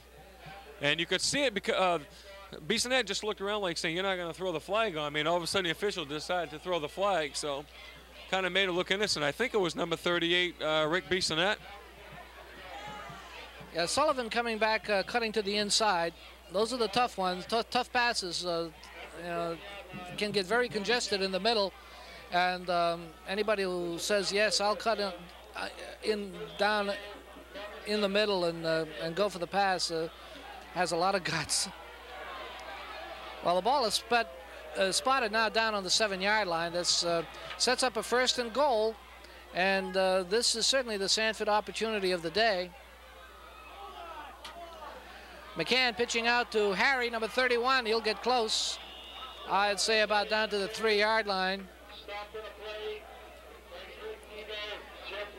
That's not a bad call. We were saying in the first half that Sanford had to run. They certainly had to start looking to run wide, and that pitch out allowed that to happen just a little bit. Second down now, and 3 yards from the goal line. Second and goal. Sullivan checks out of the game.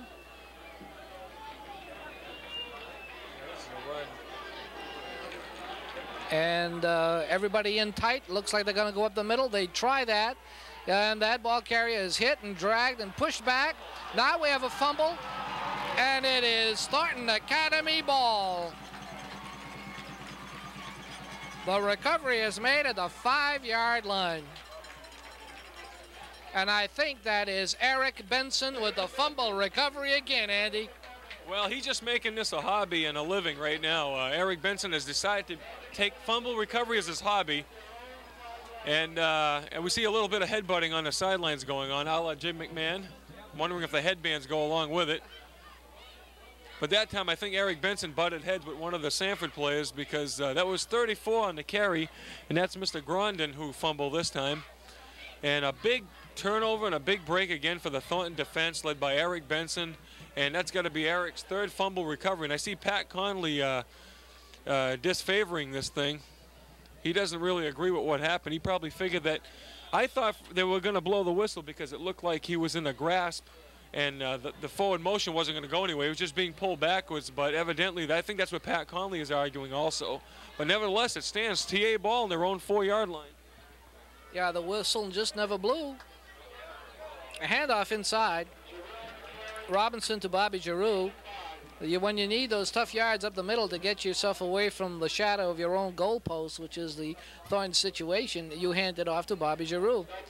And the ball is brought out to the 10-yard line. Interesting, talking to Bob Cote at halftime, and he asked who were some of the great players that he had coached over the years. He mentioned a couple of people, said it was difficult to name them all, and obviously it is because he saw so many of them. But one of the names that he did mention was Bobby Giroux, a young man on this team this year.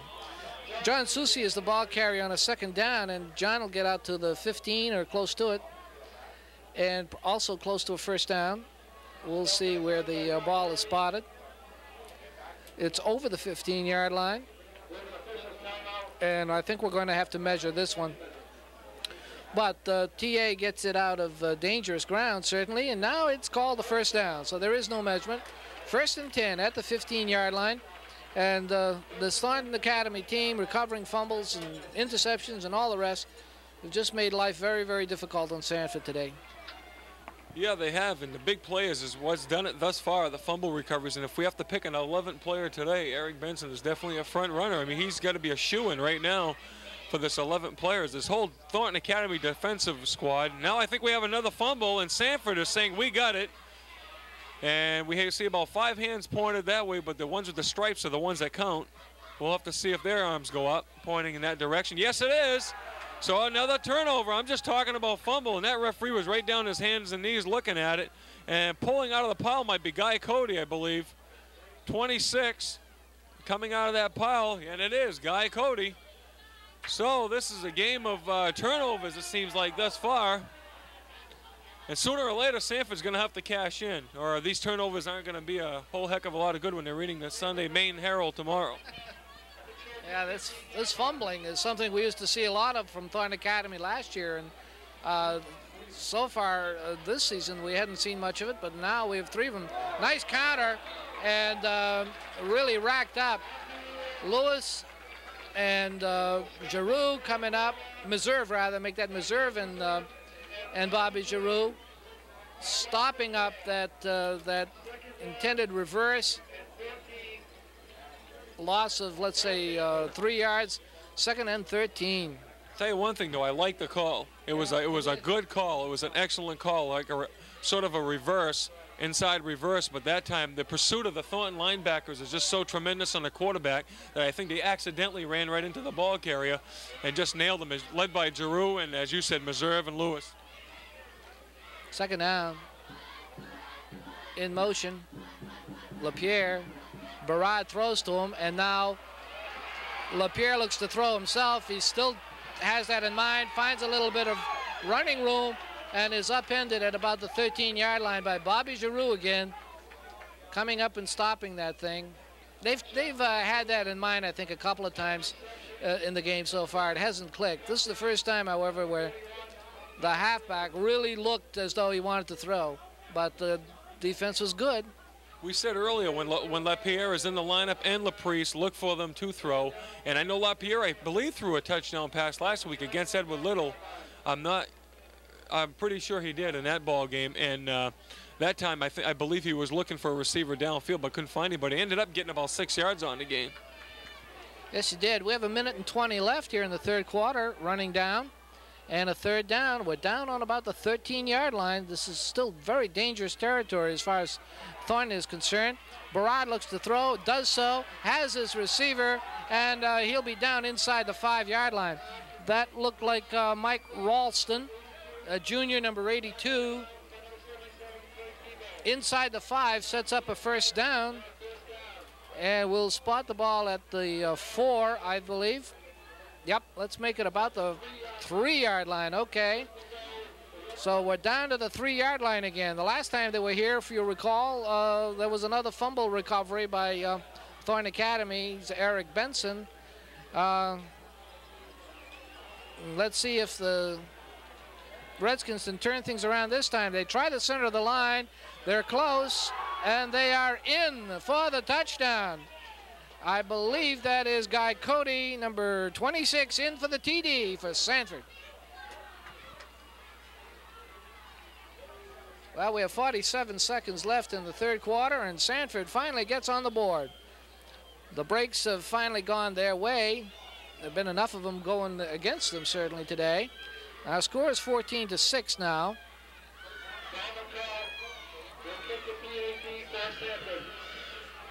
McCall is in to attempt the point after. McCall is usually has been an outstanding kicker. He can really nail some long field goals. Just to have his leg in there after his injury, as the kick is good. Not the strongest kick, but he got it up. And McCall was injured, as we said last year, preseason, but he puts the ball through the uprights. And the score is 14-7 with 47 seconds to go in this third quarter. So Sanford capitalized on a Thornton Academy fumble.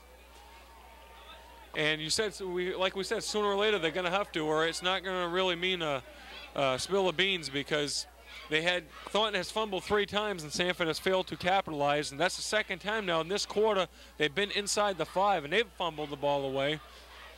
But led by Guy Cote, you got to give a lot of credit to number 7, Mark Barad, who's come in here and taken charge of this ball club, and he's given a new look to this Sanford offense. And Thornton's going to have to come up big now, have a 14-7 lead. And I believe they've only allowed up to this game only 14 points in the first 4 games, 21 in 5 games. That still averages out to only 4 points against the ball game. But we still have 1 quarter of football left. And the kick is away. And picking up the ball is Jeff Lewis. He has a little room, and now he's being stopped up, but he will get beyond the 30-yard line. LaPierre comes in for the tackle on Lewis, who gets to the 31. 1st and 10 for Thornton Academy. Well, we were told at halftime by Bob Cote that if Sanford was to get back into this thing, they had to do it by virtue of some kind of a break. And, well, they had enough of them. They finally converted on one, and they are back into this ball game. John Susi breaks a tackle, has a little room, driven out of bounds finally by LaPriest. But John will get the first down on that play, driving out to the 42-yard line. And that's the good field position that TA has lacked so far in the third quarter. Spotted at the 43, 1st and 10 with 18 seconds remaining, and with the ball going out of bounds, of course, it stopped the clock. Dave Robinson at quarterback, handing off to Bob Giroux, who has a hole. Giroux slips and falls, but he crosses the 50-yard line, and he could have had, I think, a few more had he been able to keep his feet. But a good run anyway for Bobby Giroux, right at the 50-yard line. Second down and about 3. So what they needed was a pretty good drive. And there's 2 good runs by Giroux and Susi, but that'll end the quarter. At the end of 3 quarters of play, it's Thornton Academy 14, Sanford 7. We'll be back for the 4th quarter after this break.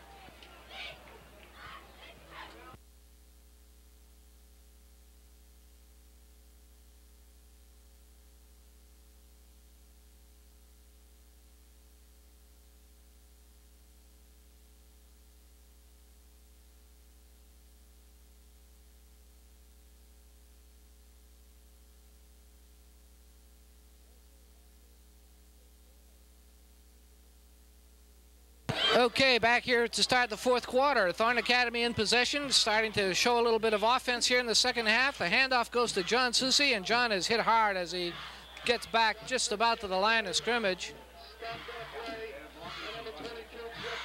He'll end up losing maybe a yard or a little bit more on that play and set up a 3rd down and let's say, 3rd and 4. Nice attempt by Susi, but a good defensive play by Sanford. 3rd down. Sanford club really fired up right now, and that'll bring up a big 3rd and 5 with 11:30 to go in this 4th quarter. Robinson calling signals. Ball at their own 48. They need 5. Robinson looks past, and he looks to Redmond cutting in. He makes a fine catch, and they're going to rule it a catch at the 40-yard line going down, and that's a 3rd catch of the afternoon for Thayer Redmond, and that's what they needed was a big play on 3rd down with Sanford's defense really pumped up, and it kind of just loosens things up for the offense here. You could see everybody going a sigh of relief as the ball is now on the Sanford 40-yard line. That kind of breaks Sanford's momentum on the defense shortly. It sure does, and it again shows the kind of poise that we were talking about before the game that this Thornton Academy team has.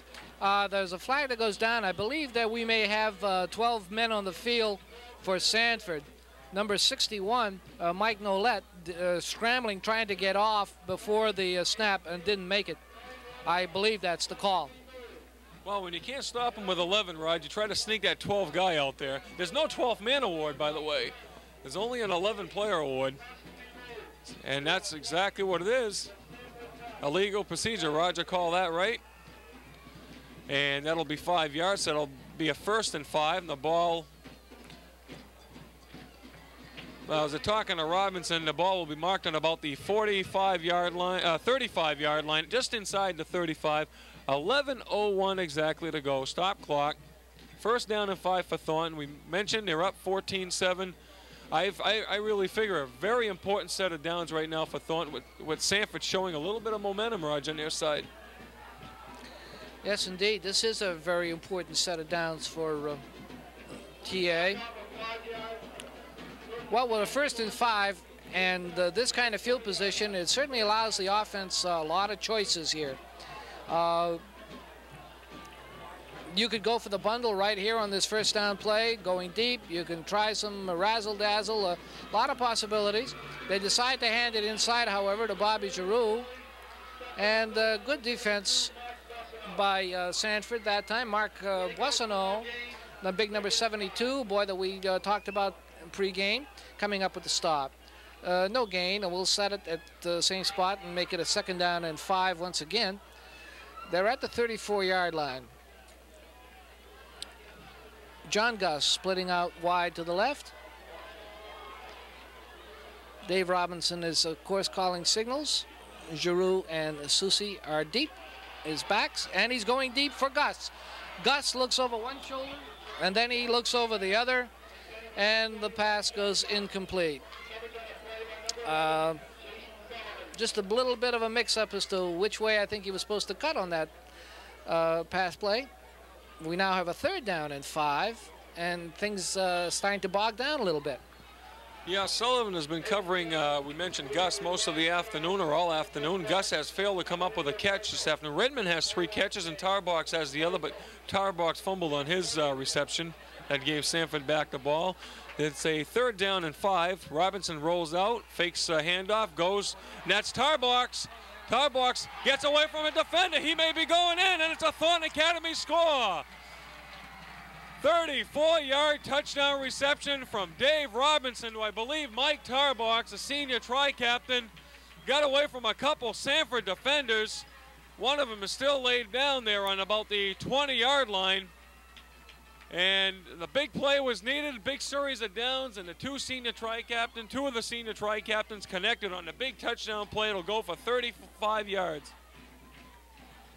Well, that one really sets up Thornton in fine shape now with 10 minutes left in our fourth quarter as they bounce out on top now 20-7. Tarbox made the reception. He was all alone. When the defensive back came up to make the tackle, he was able to break through that, and then it was just a race to the goal line with Mike winning that fairly easily, and Thornton Academy put 6 points up on the board and jumps out now to a 20-7 lead. We are pausing momentarily before the attempt for the extra point because there is a Sanford player down on the field, on the other side of the field, and they're looking him over right now. And a lot of folks down there huddled around the Sanford ball player who is still down. Well, Thornton Academy reacts very well. We said that also at the beginning of the game. This is really a very poised team. They have a lot of confidence. They're getting a lot of good senior leadership. And when things start to go adversely, they just pull themselves together and come back with the kind of offense, kind of type of play that you expect from a championship caliber team. And I think that this certainly is a championship caliber team. Now, that doesn't mean they're going to win it all, but so far nobody has beaten them. And until somebody does, I have to believe that TA is going a long, long way this season. Now we're ready for the attempt for the extra point. Tate puts it up, and it is good. It looked like it was drifting wide, but it gets in there, and TA leads it 21-7. We'll be back with the kickoff, just another couple of minutes. Andy, they do have a way of coming back at you. They just don't give up, do they? No, like you said, they have all the ingredients it takes to get to a state championship football team. If they keep playing the way they have been this year, maybe Biddeford only stands in their way. We don't know. We know they have Lewiston, I believe, left to play next on their schedule, Deering and Biddeford, and they do have to play every ball game like it is a very important one, and things can happen in high school football. We've seen some very strange things happen. But judging by what we've seen and what they've done this year, they've only, like we said, they've only given up, I believe, 21 points, this being their 5th game. And that, as we said, their defense is like 4 points a game allowed. That's tremendous when you look at, I don't really care who you're playing, what caliber teams you're playing. This team has played some good ball clubs also in South Portland, Edward Little, and now Sanford. As we have a fumble, and they're going to rule it dead because the Sanford players' knees hit the turf, and in high school football, cannot advance it once your knees are down. So that'll be at the 30 or 31-yard line. Sanford has 9:58 to work, and they need 2 scores just to get back in this thing. Yeah, and the work is certainly cut out for them now. That was Mike Ralston, number 82, who fielded the ball and then his knee touched to end it there. Ball is spotted at the 31-yard line, so it'll be 1st and 10 from the Redskins as they take over. With 9:40 and the clock running, we will assume that Sanford is going to be airing the ball out. Barad is the quarterback, number 7, and he's going to go deep. And he's overthrown his intended receiver. Danny Gamache was down there, and Gamache was considerably closer to the ball than LaPierre. So it's just a long incompletion, and we'll set up a 2nd down and 10. And we'll see if they decide to come back on this side of the field to Sullivan, who seems to be a more potent weapon. Yeah, and Barad was the player that was injured on the touchdown reception from Robinson to Tarbox, but he's okay now. He's in the lineup. Done a pretty good job with the offense thus far. What I'm impressed with the most is the 2 catches by Redmond and the 3 catches, but the 2 where they both advance the football. As Barad turns around, he's looking for Sullivan deep. He might have him. Ball tipped just at the last second on a nice defensive play by Chris Summer just inside the 35-yard line. And that ball was just a few inches away from being 21-14. But give Summer a lot of credit for sticking with that one, tipping the ball just beyond the outstretched hands of Sullivan. What I was about to say was the runs after those pass completions to Redmond at the 5, and then Tarbox caught it around the 25 or 20-yard line. The runs that were made after those catches, to me, were more impressive than the catches themselves. Yeah, they were. 9:19 now left, and we have a 3rd down and 10. 2 long pass attempts by Sanford have gone astray, and they're going to try number 3 right here. And this one is caught. Nice completion by number 22, Jeff LaPierre. He bobbled the ball for just a second, but came up with it and is down at the 50-yard line. We'll make it the 49. So that's a 1st down, and the long pass attempt finally works for Sanford. And they keep their drive going. Clock is still running, however, when coming down to about 9 minutes left now, as Berard leads his Redskins out. Resets his backfield, puts Harry in motion. Hands off to a counter, and that's gonna be racked up at the line of scrimmage. No gain at all there. Giroux coming up, Nason coming up, stopping LaPierre, so it'll set up a 2nd down and 10. One thing Robinson's enjoyed the luxury of this afternoon is having an offensive line that can really protect him, and he's been throwing the ball really with not much pressure, it doesn't seem like, from up here. And Sanford hasn't had that luxury for most of the afternoon, but the last couple passes I believe Berard threw, or the last one, he had a lot of time to throw that time. But Berard is kind of your 2-minute drill quarterback. He just comes out there and just leads the charge like the game is on the line. And incomplete pass at the 40-yard line, in and out of the hands of Roland Cody, number 88. Berard had him hit on the hands just inside the 40-yard line, but Cody couldn't hold on. So Berard seems to be better when he throws on the run, Raj, and when he just stands in the pocket. Yeah, he really threaded that pass because there was good coverage down there by Thornton Academy. A lot of people in the area, but so the ball had to be thrown very precisely to hit Cody, really hit him in the hands. Cody unable to hang on, unfortunately, for Sanford. But it's certainly not Berard's fault. He's giving it his best attempt out there. With 8 minutes left, we have a 3rd down and 10, and the fans give a lot of applause here to the TA cheerleaders who are going through some rather interesting routines. Passes in and out of the hands of Jason Sullivan, and now they're calling it a completion, are they? Yeah, I believe what they're calling, from here it looks like incomplete, but I figure what the officials is when his knees hit down, he had the ball in possession, and that's a dead ball when your knees hit. So he did not fumble it when he was up in the air. That's the only thing I could figure what they call. Otherwise, it should be ruled an incomplete pass. But I believe that's what they ruled, and I don't see very much arguing on the Thornton side, so that has got to be the rule. Okay, Andy. Well, the completion is good for 5 yards, and still forces forces Sanford into a 4th down situation. 4th and 5, they have to go. There's no choice, certainly. They're down by 14 points. They've got to do something here. And Berard is smashed, driven down hard by Giroux, who forces the fumble. And the ball is being battled for further downfield. Berard is getting up very, very slowly. He was hammered by Bobby Giroux, who's had a sensational game here this afternoon. The ball is picked up by Thornton Academy and goes over into their hands at the Sanford 43-yard line. What a hit by Bobby Giroux, playing both ways today and doing a sensational job for Thornton Academy. Just a tremendous hit, and Berard is still feeling the impact of that. He's being carried off the field. I'm not sure if it's his ribs or his hand or his arms. He's holding just about every part of his body that he can hold right now.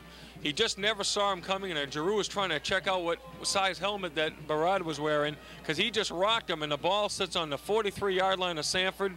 Inside handoff to Susie, I believe, and he should get about a couple of yards before being nailed. Thornton might be just content now on running the football with 7 minutes to go and counting.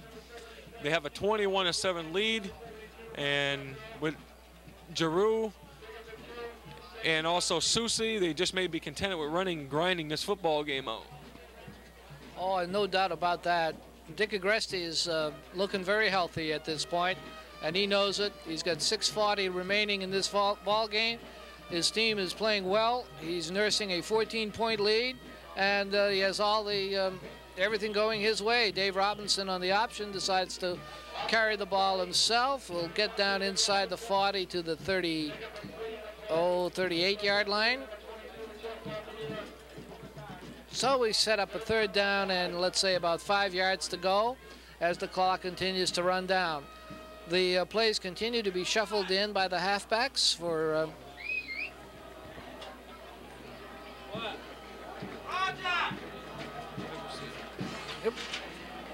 Thornton Academy with the ball.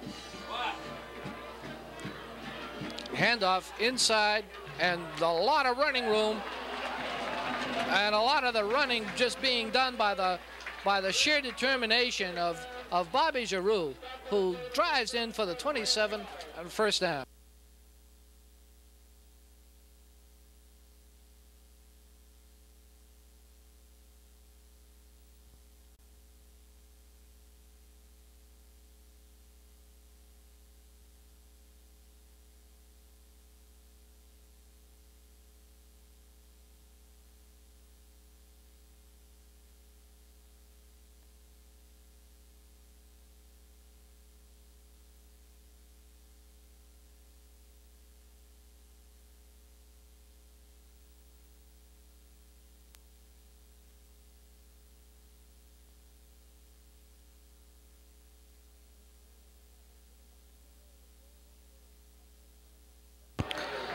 Okay, the handoff again. Bobby Giroux with more running room. And again, the big fullback powering down inside the 15-yard line.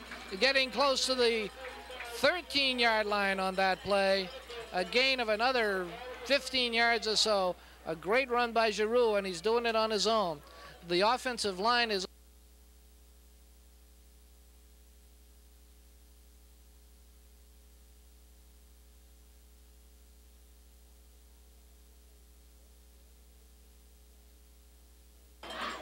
out of the power I formation, going for everything they can inside, and Susie is going to get it down to the 10.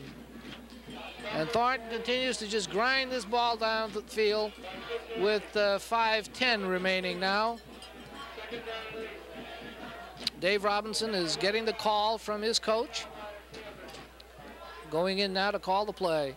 Ball is squarely at the 10-yard line with a 2nd and 8 to go. It's possible to get another first down without scoring from this position.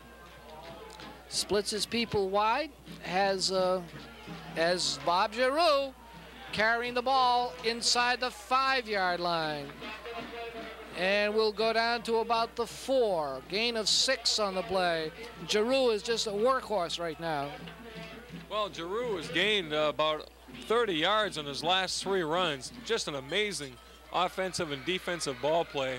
I think he's put Barad maybe out of commission for a while on the sidelines, and then he came on the offensive side and decided to rush for 30 more yards, bruising a couple more opponents in the, as we saw Boissonneau leave the game, number 72. So the Sanford players have had their feathers ruffled a few times, but that time Giroux finds the going a little rough as the whole left side of the defensive front for Sanford. Ted Cook, and also number 10. That's Danny Laprise, who helped out Giroux. Stopping them, it'll be 4th down and 1 yard for a first down. The ball is located at about the 3-yard line. They have to get just inside the 3 for a first down. Big 4th down play.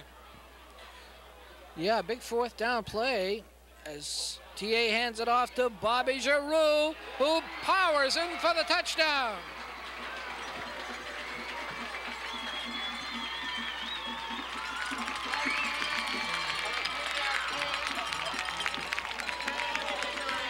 Well, the fans love it, and they have every right to. Thornton Academy coming through with their 4th touchdown of the afternoon. And this one was done on the back of a great ball carrier named Bob Giroux. who with all poetic justice drives in and gets the touchdown himself after doing all the work to get it there. Paul Tate getting ready for the extra point. The kick is fake.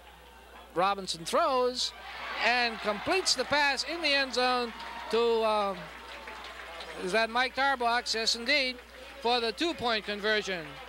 And our score with 3 minutes and 29 seconds left. Well, hold on, gang. We have a flag being thrown now, and let's see what the call is. It's against TA for something or other. Rather than go for the kick, they attempted a 2-point conversion. It looked good. The pass was complete to Tarbox, but it's all being called back, and the Trojans will have to do it all over again. Some kind of procedure call, I'm sure. It's a 5-yard penalty.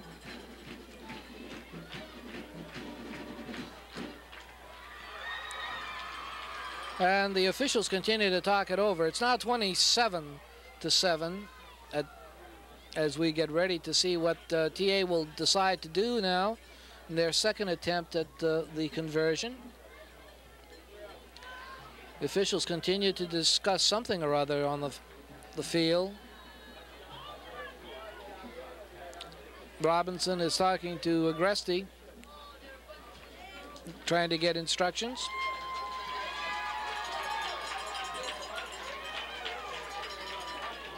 And no instructions are forthcoming. I don't know what the refs are discussing out there. Probably where they're going to have lunch or dinner after the game. Or who's going to chaperone the homecoming tonight, maybe, or whatever. But 3:29 remains in this fourth quarter. It's all but put away. 27-7 would take a major miracle for Sanford really to come back. It would have to be 3 touchdown plays in a matter of 3.5 minutes to go. And this one was very doubtless. And Thornton Academy thus far, judging by the games that have been played so far, has to be the most impressive Class A team, as we've mentioned, along with Biddeford. Biddeford has won a couple games in overtime, but Thornton Academy just about blown every opponent away. Basically, they beat Westbrook pretty bad. They now are in the process of handing Sanford a pretty big defeat. They went to South Portland under the lights. South Portland had everything going for them, playing good ball, new lights and everything. And their second game under the lights, and TA did a fine job. Thornton Academy will kick off as something about a loss of down.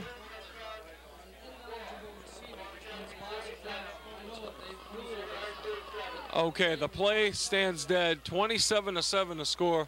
The play is just automatically dead, so it's 27-7 with 3:29.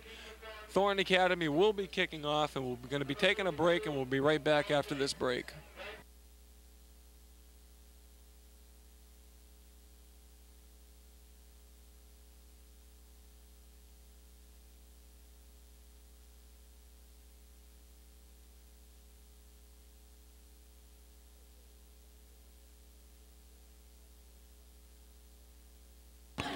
Okay, back here to complete our fourth quarter. Our score is 27-7 in favor of Thornton Academy. The kick is coming down, being fielded by Laprise, number 10, and he's being racked up right there at the 20-yard line. Well, it's been a good day for TA. They've got things really rolling in their favor at this point. Up by 20 points with only 3 minutes and 23 seconds left. And this has been a good one for the Golden Trojans. It really has been. Like we continue to say, they're a very impressive ball club. They are for real, and they played some good teams to prove it. They will play another good team, I believe, next week. I believe in Lewiston. Next ball game they will play. Sanford High coming in now with a new quarterback. I believe Laprise will be calling signals. Number 10, as Barad got his feathers ruffled there by Giroux, who ensuing scored the touchdown on that drive after. Laprise going back, he's rolling out, cuts inside. He's going to be getting some good running room, and he does. He's being hit by 3 or 4 defenders. Another fumble, and Thornton has it. And we'll see who comes up with it. The ball will be at the 35-yard line. Chris Summer, Roger says, has come up with the fumble recovery. Now LaPrise is shaken up. That's about the fourth Sanford player that's just about been put out of commission right now. We saw Boissonneau get an injury earlier on the last series of downs. And and LaPrise was really popped that time by 3 or 4 ball players. And that's the third quarterback this afternoon for Sanford. 2 of them have gone down because of injury. This being the second. Barad was shaken up pretty good. And now LaPrise is down right at the 35 where the fumble was where it happened. Got hit by at least 3 or 4 Thornton players, and Summer just happened to be the recipient of a football and didn't even have to join a raffle to get it, Raj. 2:54 to go in this fourth quarter. Despite what the scoreboard reads, it's 27-7. TA leads this one, and it will take over at the 35-yard line. LaPrise is still down. They're attending to him, and looks like Sanford will go to 3-2, and Thornton will up its record to 5-0. Biddeford draws a bye next week, so with a win, if Thornton does win their next game, they will be tied at 6-0. Boy, the local teams are doing it, aren't they? It's been a great season for everybody down here in York County. Our Old Orchard Beach kids over at down the way a little bit, they're playing this afternoon. They were pretty heavily favored to win as well, assuming that comes out the way they'd like. Our 3 local teams that we do in this market, Biddeford, Old Orchard Beach, Thornton Academy, will all be undefeated as we move into week number 7. LaPrise is up and walking off slowly with the help of some assistants. And TA breaks out of the huddle, but they're going to have to wait a couple of seconds here as the boy finally gets off the field.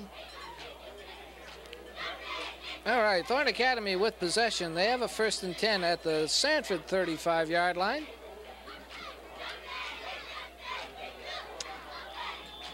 They lead 27-7 with 2:52 and counting in this football game. Dave Robinson at quarterback out of the power I formation. We expect to see the ball kept on the ground. Another fumble, and now Sanford recovers. I can't wait to see who comes out to play quarterback. They've gone back to the original starter. Sean McCann, number 9, comes out to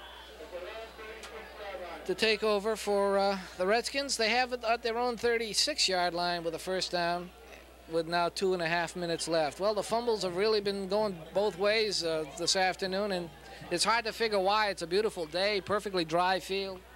That could be why. Perfect weather. I mean, you get some rain as the McCann just tees it up, going to Sullivan, over the shoulder catch, and no way. Ball hits on about the 35, and unfortunately for Sanford, Sullivan was on the 40 when it hit. So that's an incomplete pass, so McCann gets another chance, starts, and looks like he might finish the ball game with 2:19 left in this one.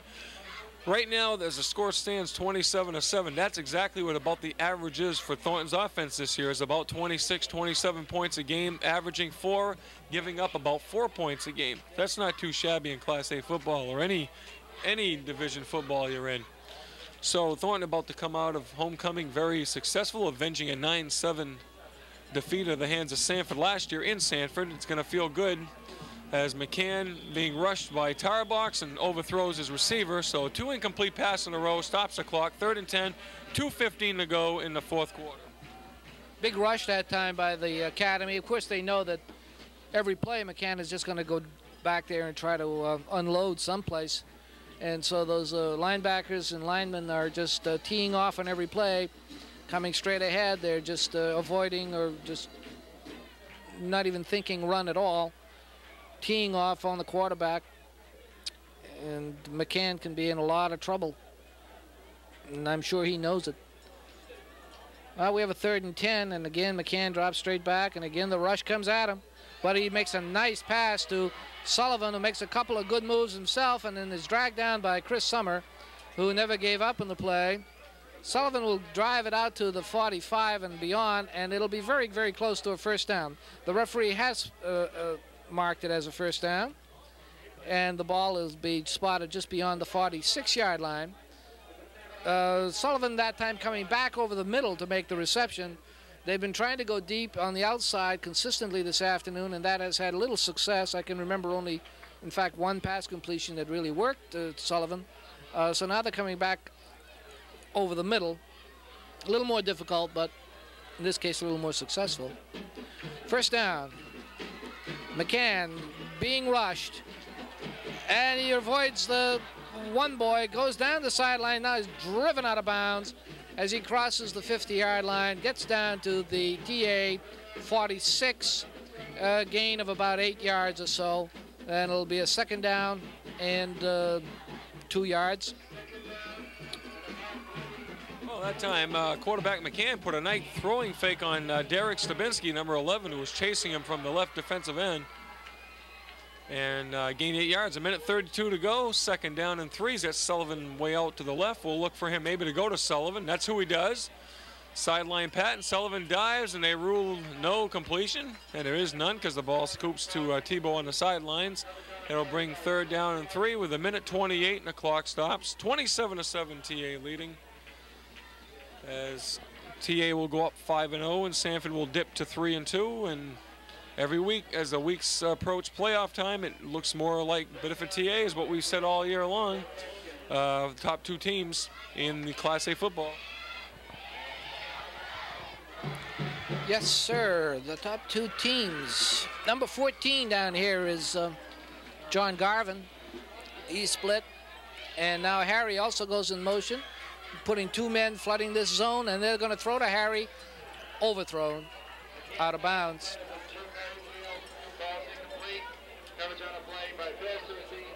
So we've got a 4th down and still those 2 or 3 yards left. Question now is, do you go short and try to get the first down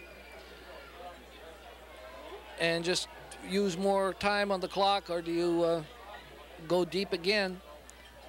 Of course, 27-7, there isn't a heck of a lot you can do no matter what your offensive strategy is. Time remaining is 1:23 on the clock, and McCann will just try to run forward, and he does get the first down, I believe. He did it more more because the Thornton defense ended up pushing in that direction. So McCann, I believe, comes out of there with a first down. He does. The ball is at the 41-yard line, and the Redskins will snap into it very quickly. Pass coming down here, complete to number 5, Danny Boulay, in for the touchdown. Number 5, Danny Boulay, getting behind the defender and in for the touchdown.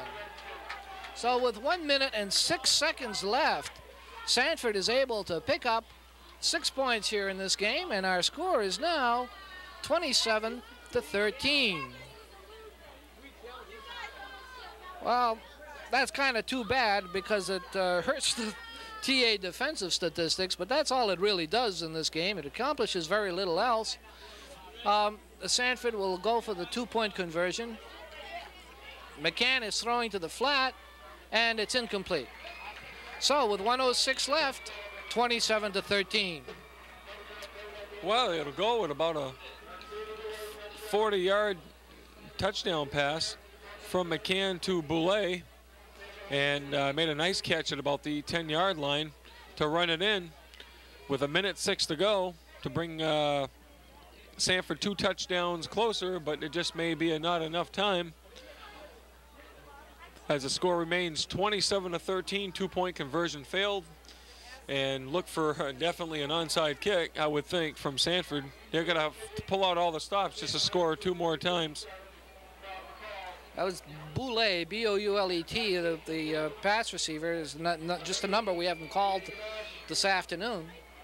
Is a senior, however, and picks up 6 points for Sanford today. Okay, 27-13 as we're getting ready for the kickoff. Thornton Academy brings everybody up close with the exception of one boy that they keep deep. That's Danny Gamache down around the 7-yard line. They're anticipating an onside kick. I guess everybody's anticipating, and there it is.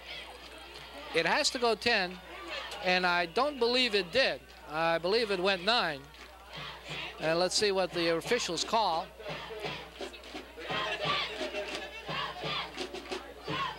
ball is short of the 50-yard line. They are discussing it.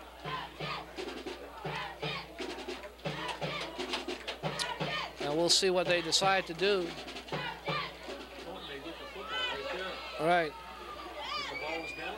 The ball was down. Andy says they may get the football right down. I'm watching the clock running down here as the officials discuss this. It's now down to 33 seconds. The clock continued to run as the officials discuss this situation.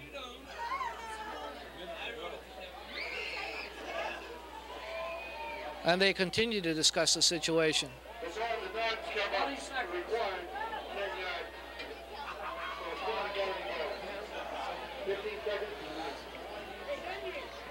They're going to be adding some more time on the clock because the clock continued to run.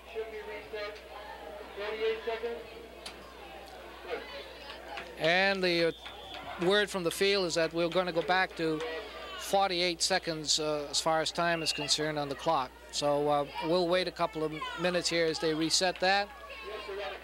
And Thornton Academy will take possession at the 49-yard line of Sanford.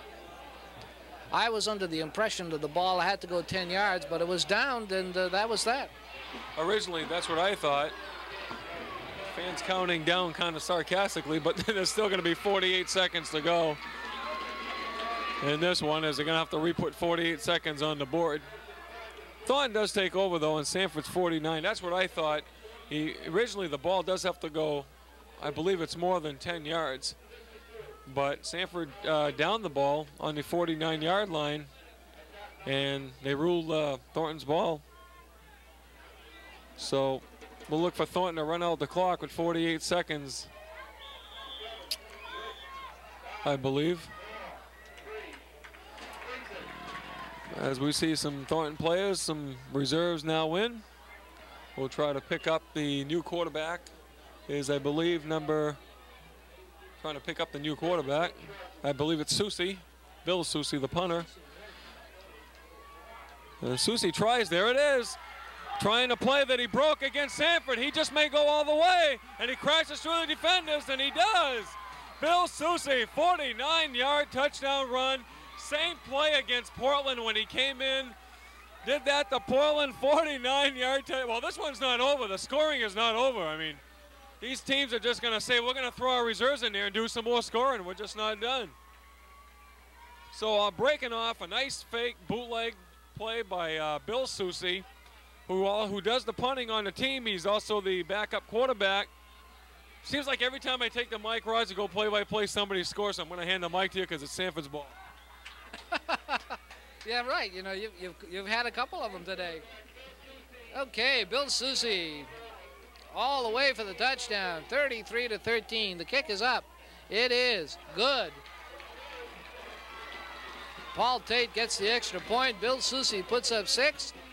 And Thornton Academy just goes running out in front of this game, 34-13.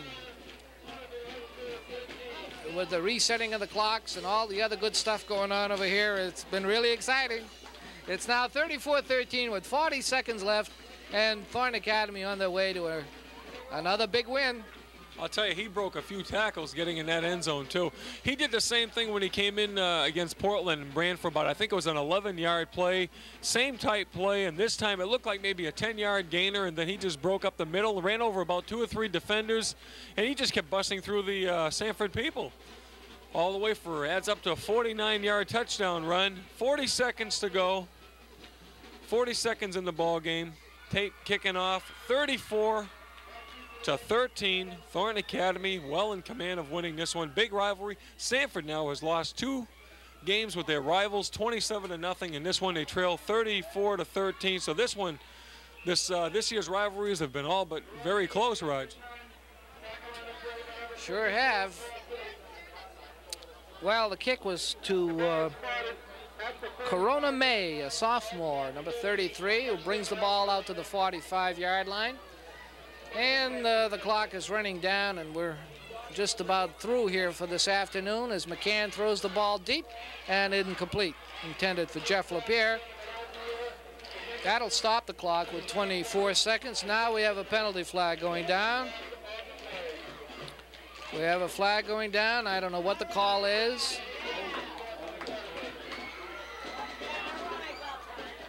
Looks like a holding call being assessed against Thornton Academy. 34-13 again is the score with 24 seconds left. Ball is going to be marked off from the 45-yard line. And it's going to be 15 yards to the 40-yard line. We didn't get the call, but we know that it's a 15-yarder. McCann throwing deep, incomplete. Jason Sullivan was the intended receiver, but badly overthrown. A couple of people down there with him, Billy Susi being one, and Terrell, number 21, being the other. Stops the clock again with 19 seconds left. This game has been over for some time, really, but now it just doesn't seem to want to end.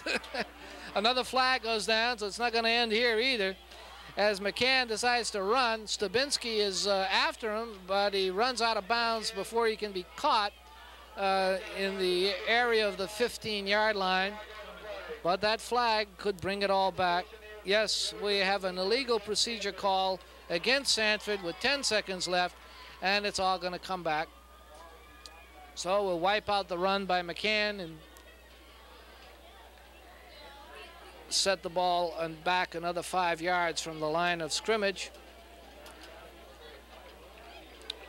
And Sanford will have a second down now with 15 yards to go from the Thornton Academy 45-yard line. 10 seconds left. McCann's going to try it one more time, and again he's being flushed out. Fakes the pass, gets hit, goes down at the 36. Time has been called, however. Timeout has been called by Sanford with 2 seconds remaining. This thing refuses to die, Andy. Yeah, they don't want to go back to Sanford is what it is. No, they 34-13. I believe they just want to throw the ball in the end zone and just hope that it ends up being something like 34-21, maybe a little more respectability, get all the points they can before they leave. With 2 seconds left, it's totally impossible to get 21, so they're going to try for at least one more score. And you don't have to be Vince Lombardi to know what they're going to do neither, because you know that McCann's going to go back and just throw in the end zone, then it's all going to be academic and we're all going home. 34-13, 2 seconds to go. Time enough for one more play. Sanford's thrown the ball up about 23 times, completed on 7 passes this afternoon. And McCann has about 2 passes that he completed, and Barad about 5. 2 seconds left. This will end it right here. Well, we hope this will end it right here.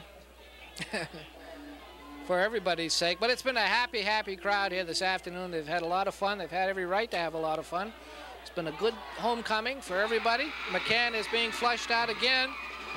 And finally is downed, and that ends our football game.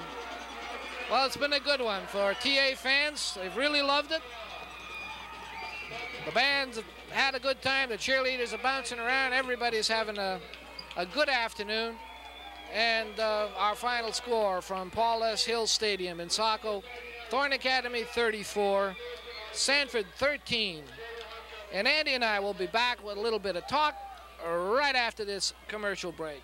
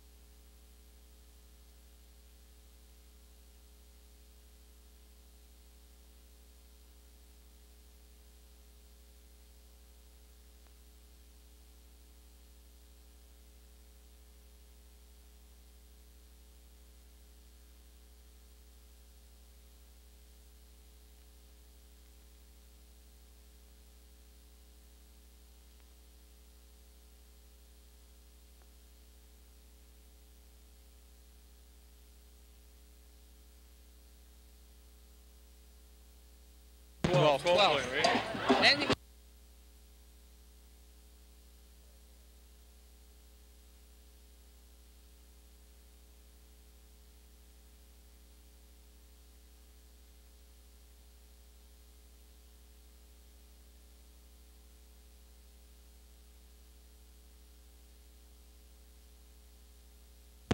The post-game show is being brought to you this afternoon by a whole host of sponsors, and I'm not going to bother mentioning them all.